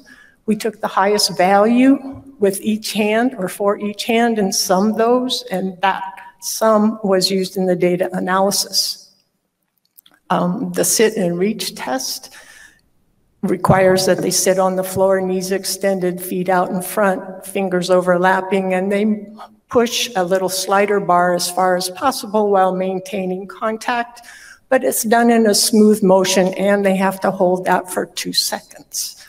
And we took the best of 3 trials in that one. And if you've never done a Margarita Kalaman challenge, you get to sprint up a staircase and skip steps. So we used electronic timing gates. They had a 6-meter approach where they gather speed. They had to hit with 1 foot on the 3rd, the 6th, and the 9th steps. And the 3rd step and the 9th step are the ones that triggered the timing gate to go on and off. We recorded the fastest of the 3 trials. And that last calculation there is converting their body mass, the vertical distance that they covered, a constant, and then divided by the time to complete the challenge. And that gave us power output in watts. These are the data regarding physiological and performance results. I want to call your attention to the body mass index right here. If you know body composition, you recognize right away that's overweight, for example. The next line down, however, is the body fat percentage from the bioimpedance analysis, and that is a lean male and a very lean woman. And systolic blood pressure, according to the norms now, or the criteria now used, is elevated, but the diastolic blood pressure is in normative ranges. And the rest of them are the means for the day 2 assessments. From the MAX test, you can see that our firefighters, on average, did not hit that 42 mLs per kg per minute criterion. We were below it on average. We also saw that the systolic blood pressure increased with increasing exercise intensity, and that's expected. But what was not expected is their diastolic blood pressure also increased. Diastolic pressure tends to stay right around the same level it was at rest. But there were no significant differences based on quartiles. And speaking of quartiles, that's what popped up when I thought I was, doing that, going backwards. Quartile 1 is the most fit group. You can see for each quartile, there is a lower and upper bounds as well as an average. Skipping down to quartile 4, that is the least aerobically fit group. And quartile 2 is a typo on my part. The average should be 40.2 plus or minus 1.4 mLs per kg per minute. But you can see as we increase in quartile number, we also decrease in aerobic fitness level. For the MAX test, we used a cycle ergometer. So it's best to compare results to cycle ergometer data, and we have a large database that we were able to access. And what we see is 53% of our sample finished in the top 20% in accordance with that data set. And about 83% finished within the top 50%, even though on average we were below the NFPA recommended minimum. Now looking at body composition, we have body fat percentage on the vertical axis, and you can see the quartiles of aerobic capacity on the x-axis, with quartile 1 again being the most aerobically fit, and quartile 4 being the least aerobically fit. The only significant differences were between quartiles 3 and 4 in relation to quartile 1, which means that the more aerobically fit you are, the leaner you are, or that's the way the data typically ran on average. And quartile 4 was also significantly different from quartile 2. Now looking at body mass index, which unfortunately is more commonly used as a proxy for body composition, but it does not tell us anything about how the body weight is distributed, whether it's good weight, muscle and bone, or is it bad weight, which is fat mass. And you can still see a similar pattern in that we have an increasing level of body mass index on average in relation to a decreasing aerobic capacity. And again, quartile 4 is significantly different from both quartile 1 and quartile 2. Now looking at body fat, the percentage itself, and we turned this into frequencies, and then the frequencies became a percentage. And the category labels are from the American College of Sports Medicine's guidelines. And you can see that for body composition, hang on here, got to find the right button. Most of our sample, from fair to very lean.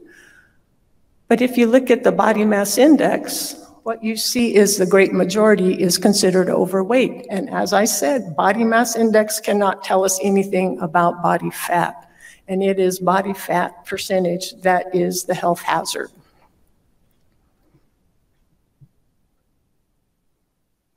The results from those day 2 assessments are shown here on the screen, along with their mean and standard deviation. Using the normative value category labels, you can see that we had a nice response in terms of upper body endurance and grip strength, our flexibility of the hamstrings and low back, a little bit above average and all the way up to well above average. And we had a moderately good response to the STAIR challenge, the Margarita Kalaman lower body power assessment. So to summarize our results, only 22 of the 80 firefighters that participated in this study met that recommended standard of 42 mLs per kg per minute, and 20 did not meet the minimum at all. And non-strenuous firefighting tasks are believed to be 33.5 mLs per kg per minute, which is a little bit more than almost 10 times the result of rest. Although we did not have the data to analyze this, it was reported that the higher one's aerobic capacity, the less air they are required through their SCBA. Some differences in why we may have seen lower than expected results in our aerobic capacity is we used a cycle ergometer instead of a treadmill, and we also were conducting these data analyses or data captures at an elevation of over 6,400 feet in the foothills of the Rockies. Had we been at sea level and using a treadmill, we probably would have seen increases in the VO2 max of approximately 10 to 15%. There is an inconsistent methodology in firefighter literature regarding how max tests are conducted, or were they just estimated? Was metabolic gas collected, or did they just go on a calculation? So that's very inconsistent, which makes data hard to relate across studies. And you can see results from Tim Lohman's work, big body composition researcher in Arizona. And you can see that the 18.7% on average for our sample was in range for the men and below range for the women. Also, SME and colleagues have indicated that when body mass index is in the overweight or obese category, or body fat percentage is out of range, then that firefighter is at an increased risk for injury. And it's not just that firefighter that's at risk, it is the people on shift with that firefighter, if they have to get that person out of trouble.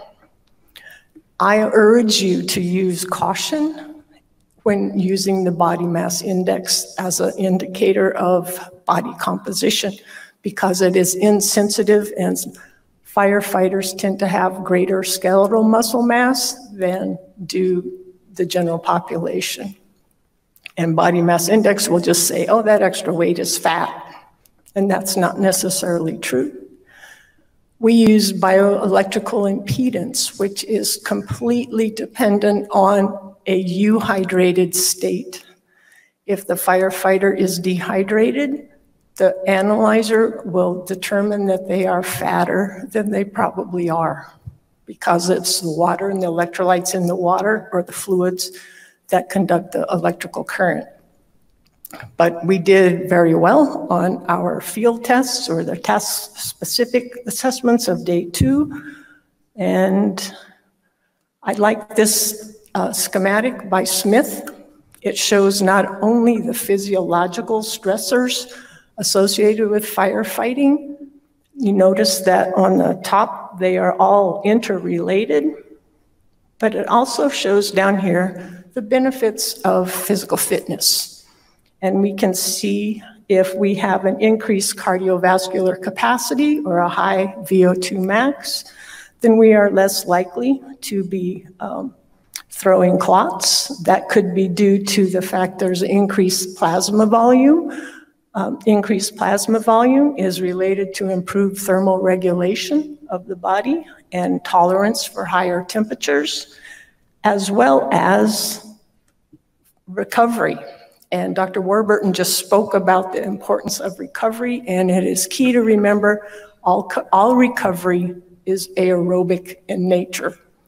So if we have strong aerobic capacity as well as muscular strength and power, then that should be a healthy firefighter.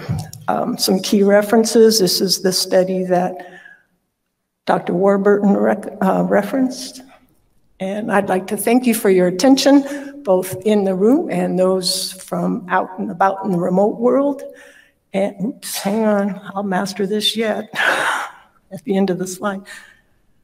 It didn't show up. Okay, I had added thank you to all the firefighters, all of them, and the research team that helped collect data, but that didn't make it. And my email ID is on the slide there in case it will be of reference to anybody. Okay, thank you.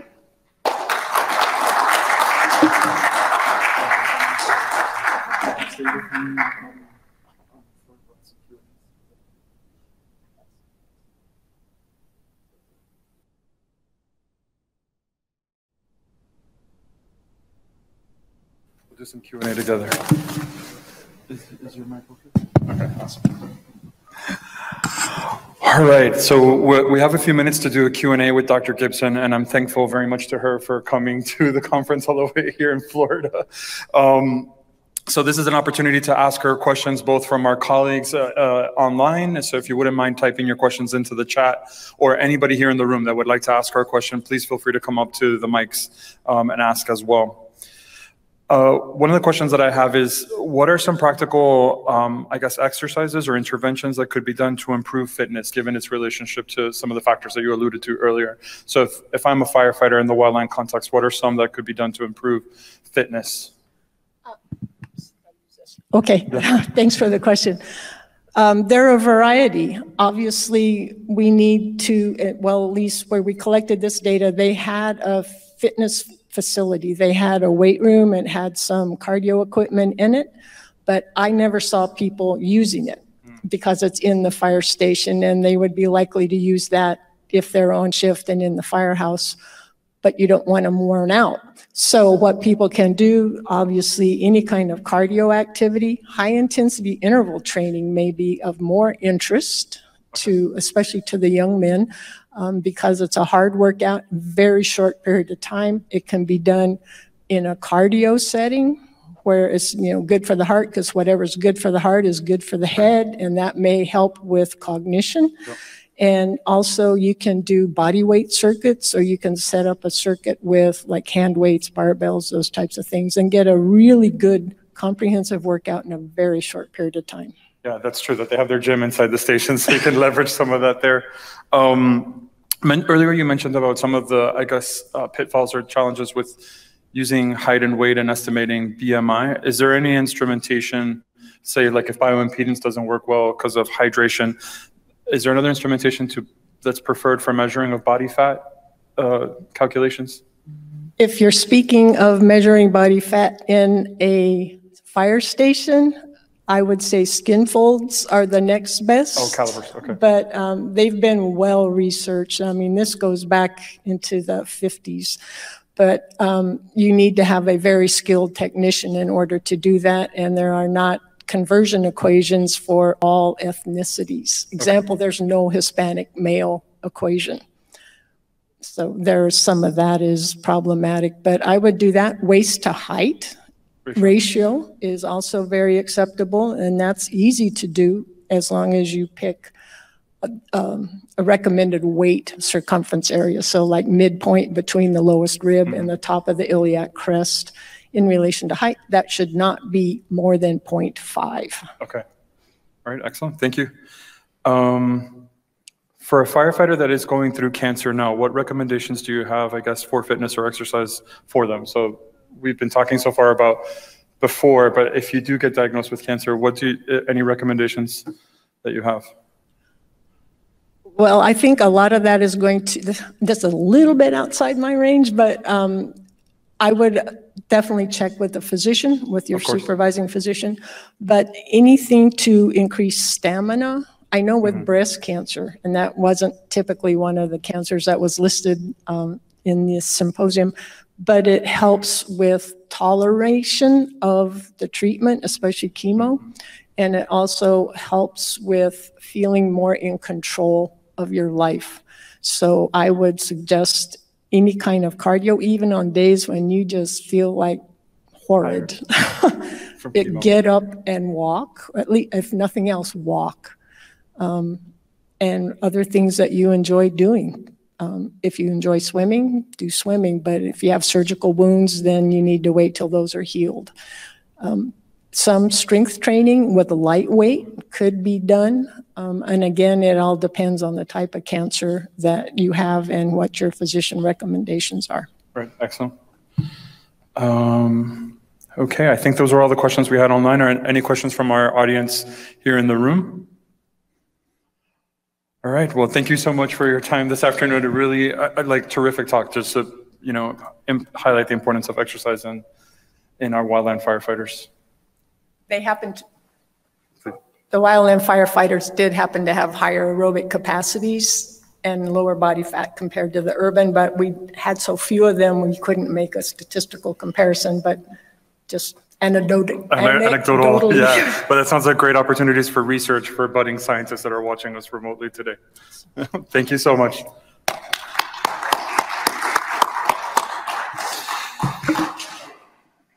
Okay, so our next presentation is with Kelly Kane and Molly West. So I'll begin by introducing our Kelly Kane. Being enamored with the natural world her entire life, beginning with growing up on a remote pig farm in Montana, Kelly joined the Wildland Fire Service in 1988. Intrigued and curious about all aspects of wildland fire and aviation, she worked with 3 agencies, the USFS, the BLM, and the NPS, on helitack, engine, hotshot crews as an FMO, fire planner, regional assistant director for both operations and cooperative fire. She flew helicopters privately in between. She currently serves as the Fire and Aviation Risk Management Specialist for the United States Fire Service, Washington Washington office, with a focus on supporting the physical readiness and the mental fitness of our responders. Molly West is a biological scientist with the United States Forest Service National Technology and Development Program in Missoula, Montana. She first joined the Forest Service in 2010 and has since worked in a variety of positions. Her work with the Forest Service focuses on various aspects of wildland firefighter health and safety. Please join me in welcoming both of them to the stage. Thank you very much. Can you hear me? Loud and clear. Thank you, Kelly. Perfect. And is my PowerPoint showing there? We do. We see it here on screen. Kelly. Perfect. And is my PowerPoint showing there? We do. We see it here on screen. Fantastic. Well, thank you, everybody. It's truly an honor to be talking with you today, and I'm humbled to be engaging with both you and with my cherished colleague, Molly West. She will talk here after I give a little bit of an introduction. And I truly am just here speaking today to you as a 34-year career wildland firefighter. I'm not trained as a medical practitioner or a researcher, but I have had just a really profound career. I love wildland fire, and I have a great respect for our firefighters. And so it is with great humility that I thank those of you who are making our world better. This work has many rewards, and I think a lot of you are aware of those. You know, we have the opportunity to serve, we have work with purpose, adventure, and the opportunity to work with really committed individuals and build really strong relationships. That said, we're here today to talk about some of the rigors. So let me see if I can actually get my PowerPoint. Oh, well, we're going to cover a few things today. I just want to go over what some of our cultural norms are, what some of the fallacies about that are, and exposure points. And then Molly's going to talk to some of the science and future efforts that are occurring. So if we start with the culture of wildland fire, things have changed over the course of my career. And I would say even over the last 5 and 10 years, we have noticed increased complexities in the work that we do. We have gone from fire seasons where we used to have a few months out of the year to sort of decompress and plan and whatnot to a year-round fire season. We're seeing expanding growth within the wildland urban interface, which presents increased values at risk across the landscape and in our wildlands. We're seeing changing climates with, we call it weather weirdnesses. I mean, I'm here in Anchorage, Alaska presenting today, and last weekend here in South Central Alaska, we had lightning, which is somewhat of an anomaly, especially for this time of year. We're experiencing increased vegetation buildup in our fuel loading, and some of this certainly is because of our fire suppression due to values at risk, but also there's many other factors that are involved there, which puts increased pressure on all of our folks to be aware of that. And then we're more engaged in all hazard responses. So our personnel are trained in the incident command system, and we're being asked to respond to floods, hurricanes, 9/11. So there's just increased complexity in the work that we do. So let's start here. The nature of our work is dirty. We're not necessarily dirty people. Rather, there's oftentimes limited access to showers and water sources to provide for, our hygiene. There's oftentimes a trade-off, really. Am I going to stand in line if there is a shower available, or am I going to go try and get that much needed rest that Dr. Warburton talked about? And then there's also, and I can speak from my personal experience here, sometimes there's a resignation to the dirty nature. You start becoming dirty and you're just like, well, here it is. I might as well just embrace it and continue on. just sort of that human side of it. So there's also, we have some cultural superstitions. You know, we used to say, oh, nobody on our crew could shower because if we showered, that meant we would be demobbed and sent home. And so these are some of the funny dynamics that go on within our culture.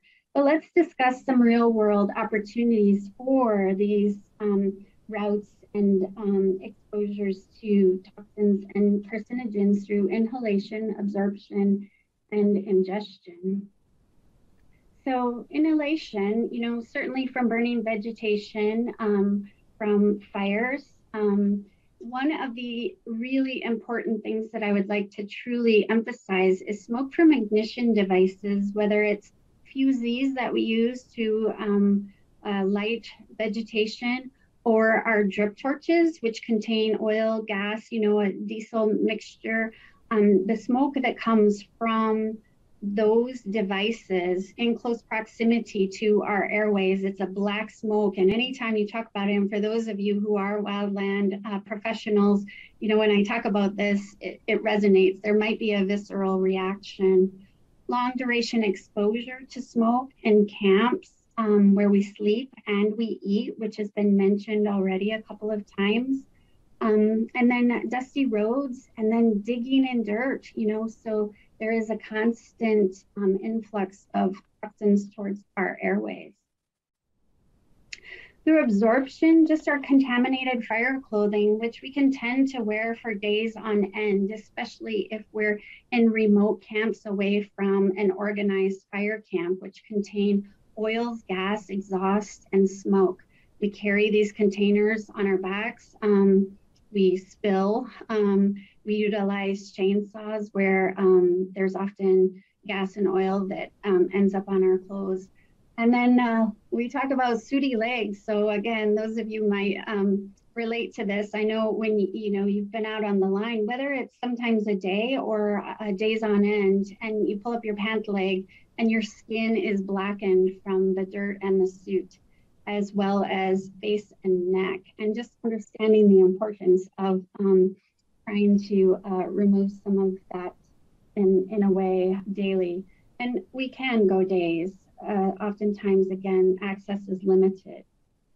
Another item is our gear stored in vehicles. And I know this has been a point that Structural Fire has engaged in, and we are trying to learn more about this as well. Our packs, and whether it's our fire packs, our day packs, or the packs that we put our gear in for multiple day assignments, are oftentimes located inside those vehicles, whether it's our engines or buggies.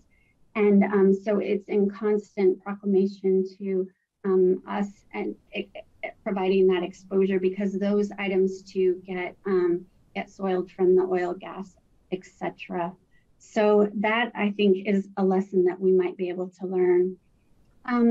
Ingestion. So in mopping up, when we're trying to eliminate hot spots, it's not a dirty little secret that majority of our work on the line can be consumed through mop up, and you're oftentimes digging in the ash for days on end, and the opportunity for ingestion of those materials, as well as a lack of hygiene when we're eating out on the line. We certainly don't always take the opportunity to provide for that. And I know oftentimes just even dropping your food, if you've only got a few seconds to try to get something to eat, and you just pick it up and throw it back in your mouth. And so the propensity for exposure there. So it's easy, I think, for us to go directly to smoke, and that is a topic that we are obviously very concerned about and interested in when we think about cancer within the wildland fire community, including the ingestion, absorption, and inhalation. But I would offer other considerations, and I'm really grateful to the previous speakers who talked about fatigue and fitness. Our firefighters and we as management are very concerned about health outcomes associated with long-term fatigue. This is the day after day, season after season, and now year after year. and what that is actually doing to both our respiratory and cardiovascular health, as well as that cumulative and chronic stress. And the stress, as mentioned, it's not just our firefighters, it's clearly our management, and it comes from managing not only the circumstances at hand with our responses, but the overall management with a limited capacity of our personnel and these increased complexities. And then, trying to have some sort of work-life engagement. We no longer are saying balance because it can be very out of balance. And as Dr. Navarro pointed out, the 1,000 hours of overtime used to be somewhat of an anomaly as soon as 10 years ago. Now it's becoming more of a constant, and now we're seeing even 1,500 hours of overtime in our personnel, both our line firefighters and our management. And so what truly are the effects of that, in addition to the roller coaster of stress that occurs, high stress and then you come down, high stress, come down. So these are things that certainly we are very interested in, and we're grateful that it is on the purview of many of you who are doing research and work in medical fields, because we also are considerate of what does long-term dehydration look like as far as making us more predisposed for some of these health impacts, including cancer. So considerations, and maybe this is the question of all questions, but what really compels us and motivates us as humans to make changes in our behaviors when we receive this valuable information? What research and applied practices can we benefit regarding not only what has already been learned in structural fire from our brothers and sisters there, but some of the work that you all have presented today, and then motivating us into the future to take a closer look at what this could look like. I believe that together we can provide a better future for our firefighters, and I think it's imperative. I also believe that small changes in our culture can truly lend to significant health benefits. And again, I just want to thank you for those of you who are providing the information, the lessons we can learn, and the significant and crucial research that goes into us making changes to change our culture. And with that, I will stop sharing my screen and turn it over to my colleague, Molly West. Welcome, Dr. West. We can hear you and we can see you. Okay, great. Let me just get the presentation up here.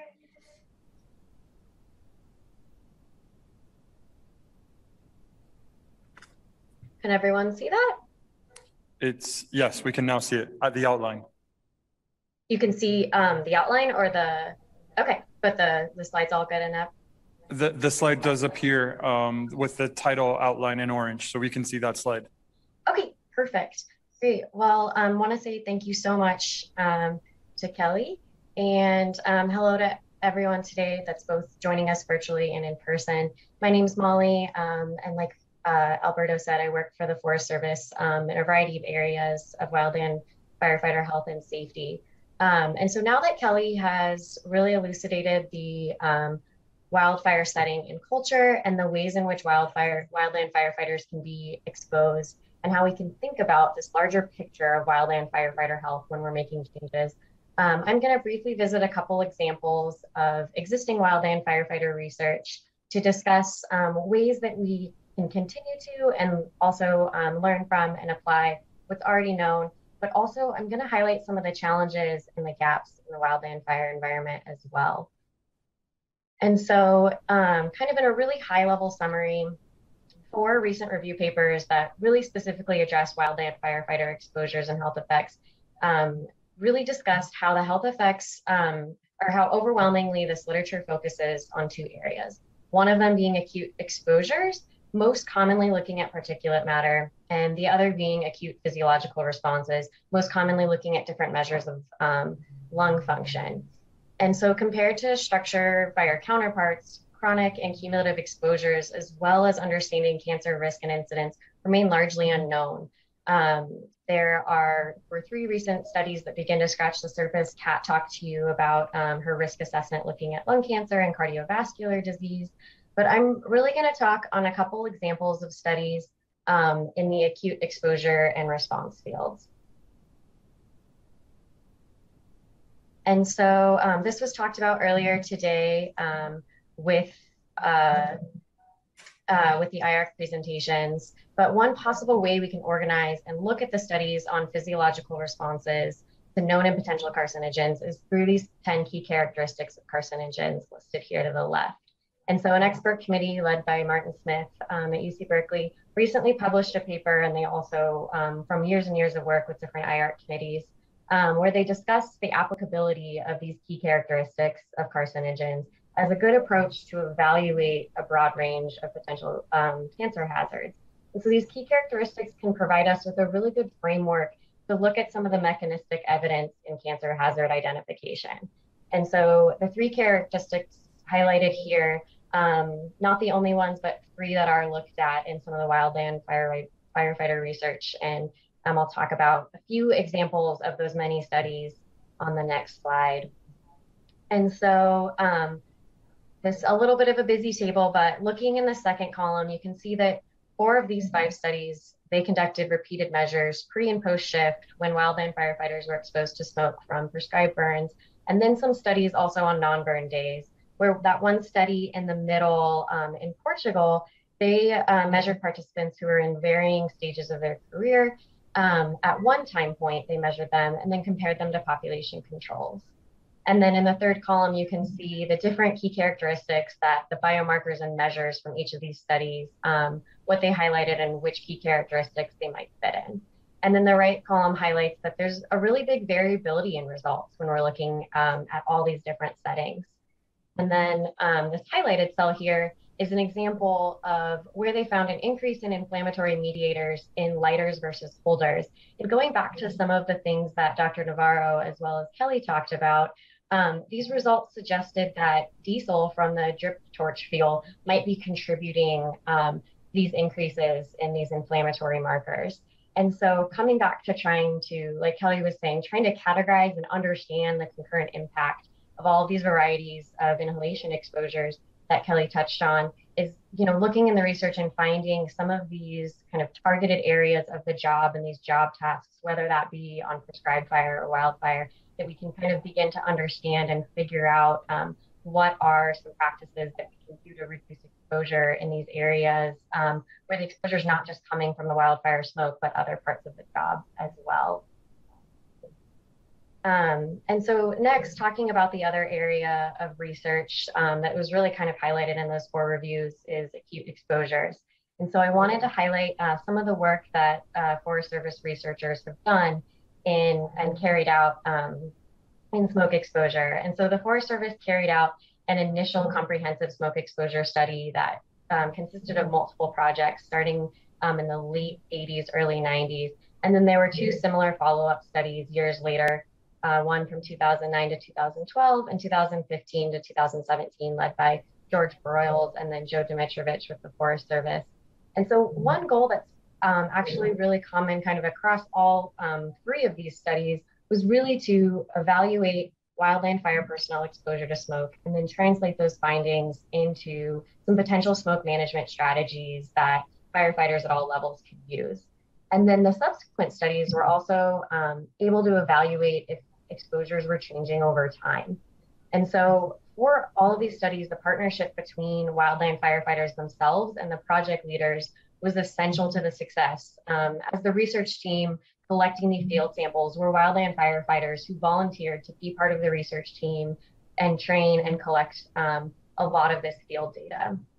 And so in the boxes on the right, you can see what smoke constituents were measured, many of which are known probable or possible carcinogens. And so these studies considered an array of explanatory factors because, as Kelly really demonstrated, the contributing factors are highly variable. Some of them are listed here, And in this first bullet point, and one example finding from that most recent field study was that firefighter self-assessment of smoke was associated with measured concentrations of particulate matter. And so this really indicates that firefighters are pretty good at qualitatively assessing their own exposure to smoke. And this can be used to adjust tactics when firefighters are maybe experiencing high cumulative exposures to smoke, and be a really neat tool that they can use on the ground, especially when other monitoring is not available. The second thing that came out of this study was trying to look at some particular job tasks with high exposures that were identified. And both Kelly and Dr. Navarro talked about these as well. And so fire managers, this can enable them to start to target specific tasks such as mop up or firing or holding operations. Kat gave a great example during her Q&A of how they can kind of begin to target and adjust some of these tasks that may have higher exposures. Overall, these studies found that smoke exposures have not significantly reduced over time, but in comparison to some of these established occupational limits, only a small percentages of the shifts exceed different occupational limits. But it was really determined that based on some of the shift lengths and like how long term these exposures are, that some of looking at kind of the average over a shift and comparing to those occupational limits isn't as useful as comparing to some of the more short-term limits that might happen during these periods of higher exposure where they're in certain job tasks or there's certain fire behavior or they're in a certain geographic area.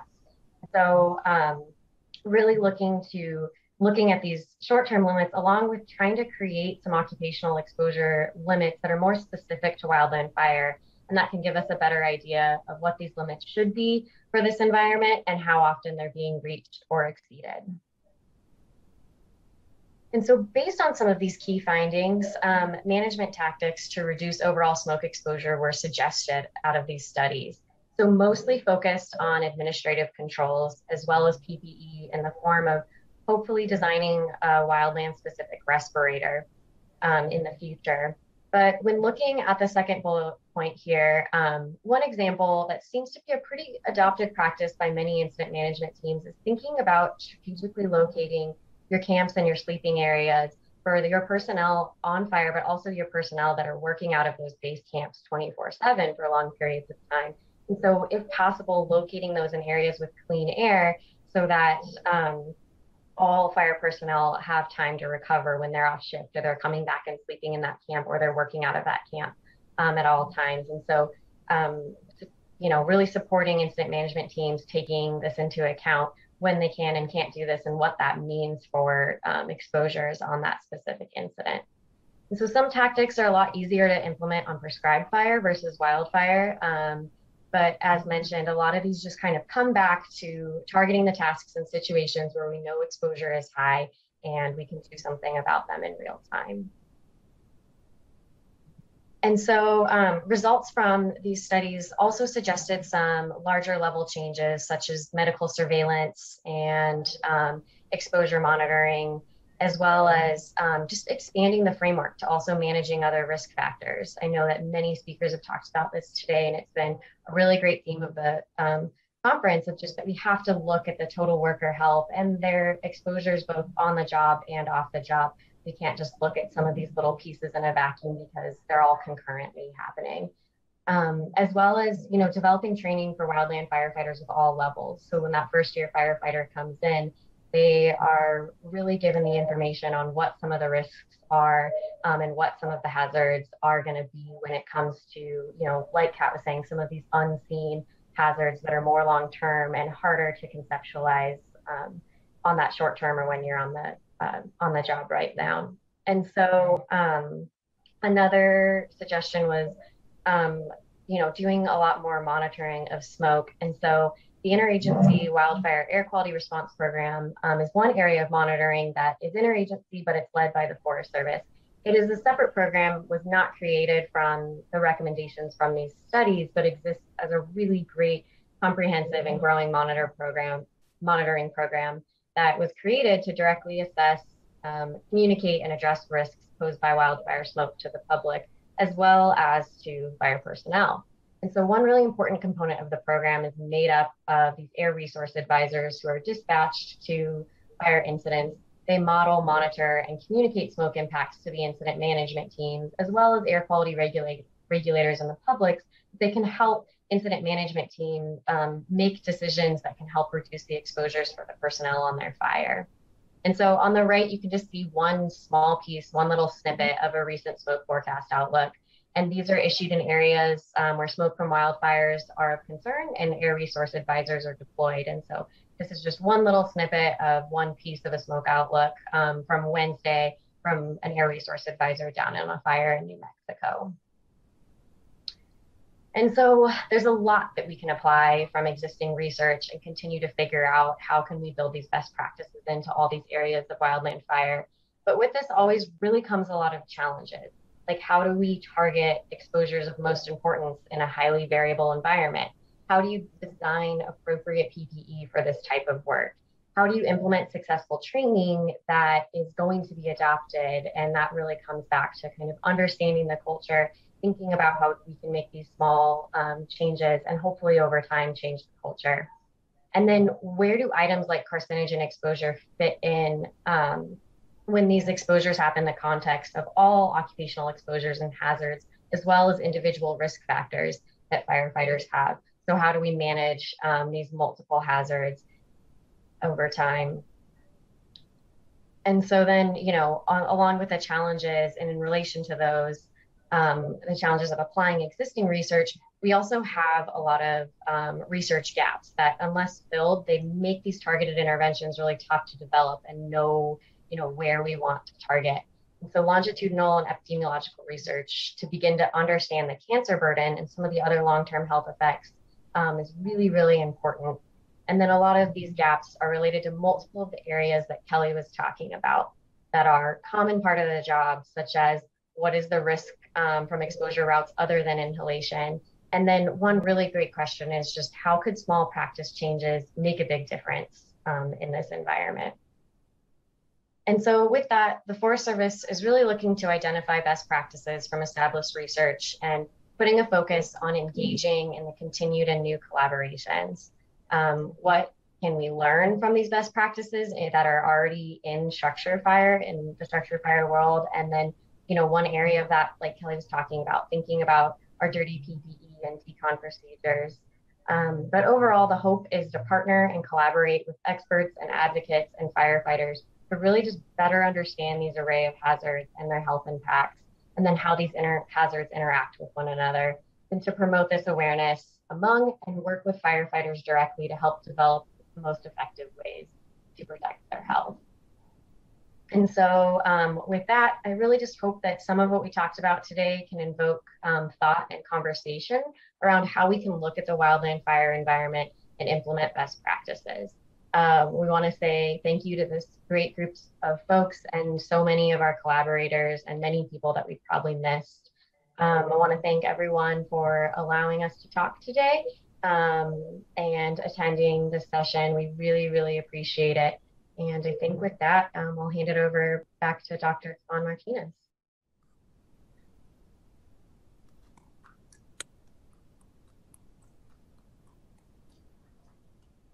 Kelly and Molly, thank you so much for a wonderful presentation. I was really excited to hear both the scientific component as well as just the practical component of being an experience with wildland firefighters. At this time, I'd like to open up the floor to the audience here in the hotel, as well as those are online for any questions. Please use the app to transmit questions over to us here at the podium. One of the questions that I wanted to ask you both is, I realize the science on sort of exposure assessment within wildland firefighters is evolving, and we're learning more and more about both short-term and long-term acute exposures. But are there any practical interventions that you can see that could be done in terms of mitigating some of those exposures on scene? Because, for example, in structural firefighting, we think a lot about decon procedures during the rehabilitation phase, but that's not a reality, I imagine, you know, when you're on a 2-week roster out in the middle of the forest and may not even go to base camp, as we learned today. So is there something, you know, I can't imagine you're carrying so many things. Is there something practical that you recommend to wildland firefighters that may be watching in terms of sort of decontamination procedures or things they could do to protect themselves during their tour, whether they're out there in the field?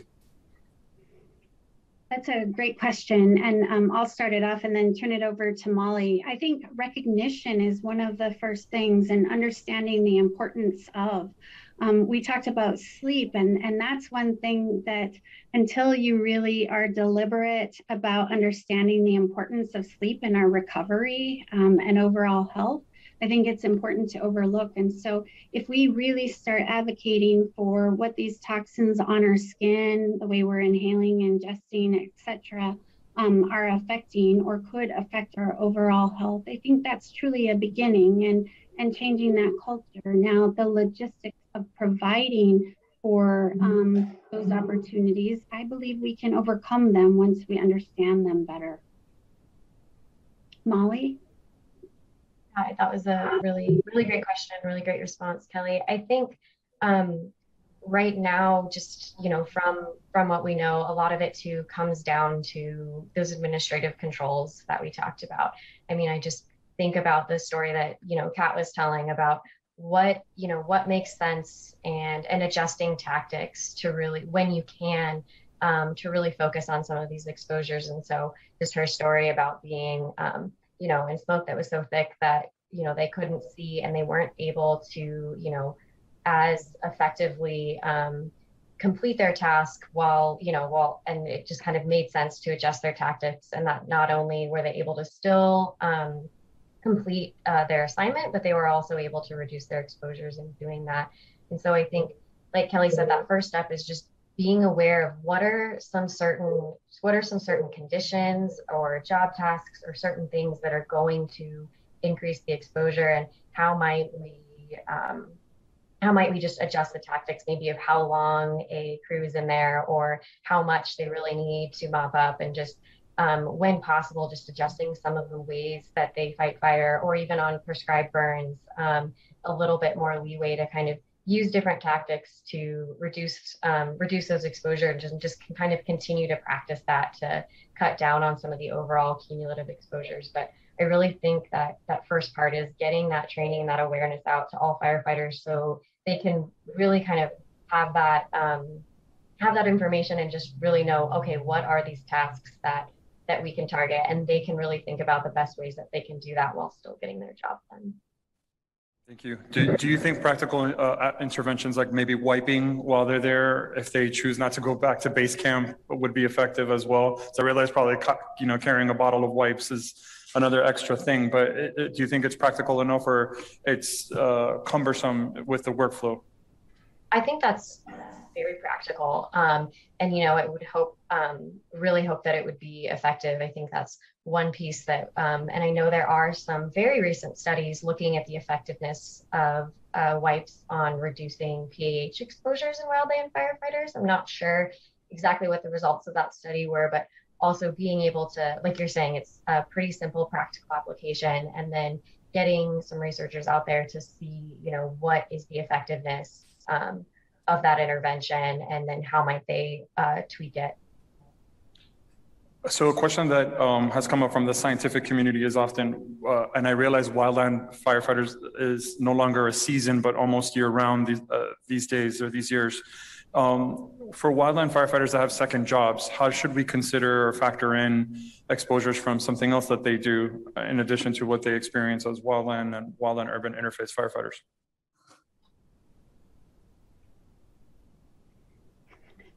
Molly, do you want to take that one?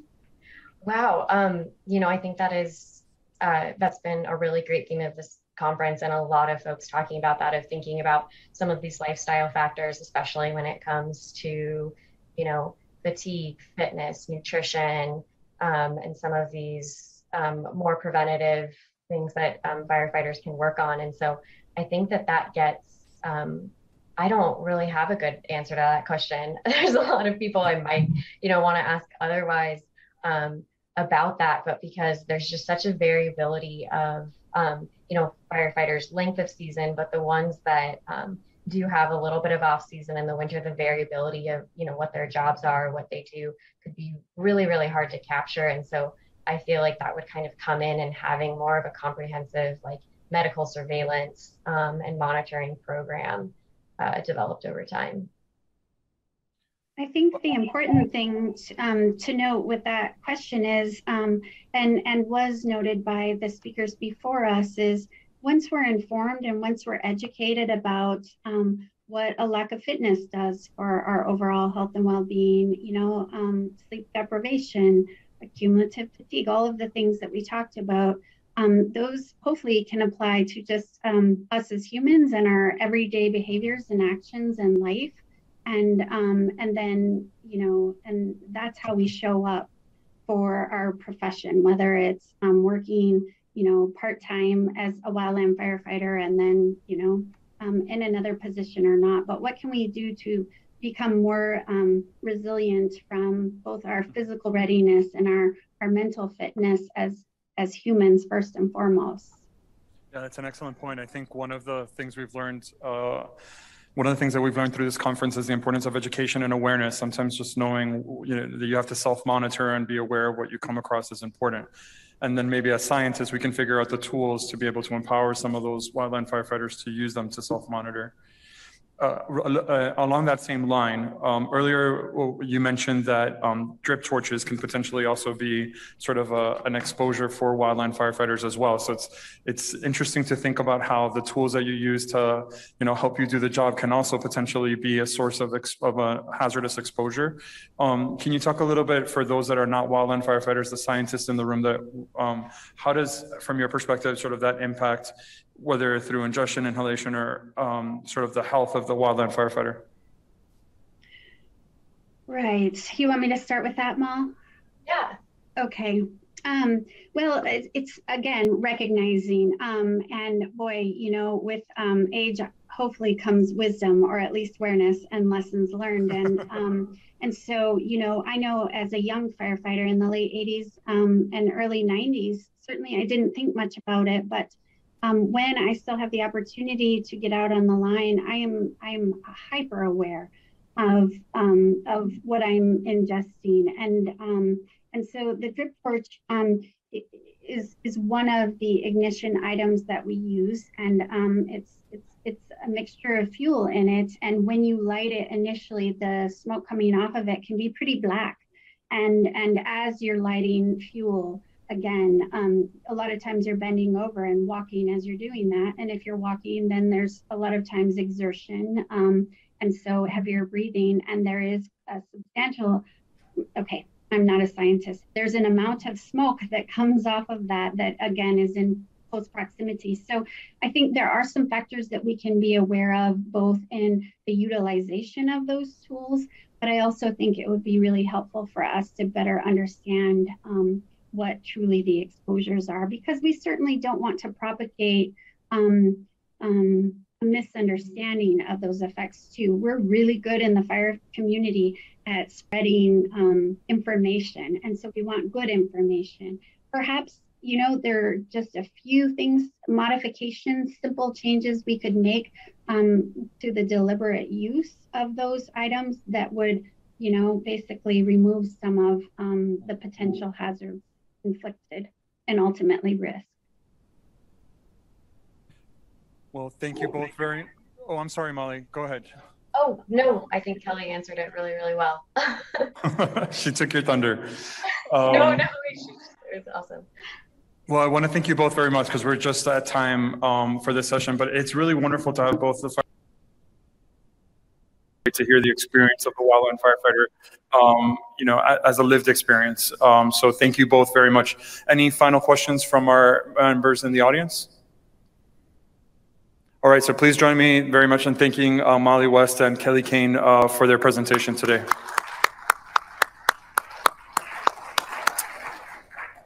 Okay, so we're at time for our last and final break for the day.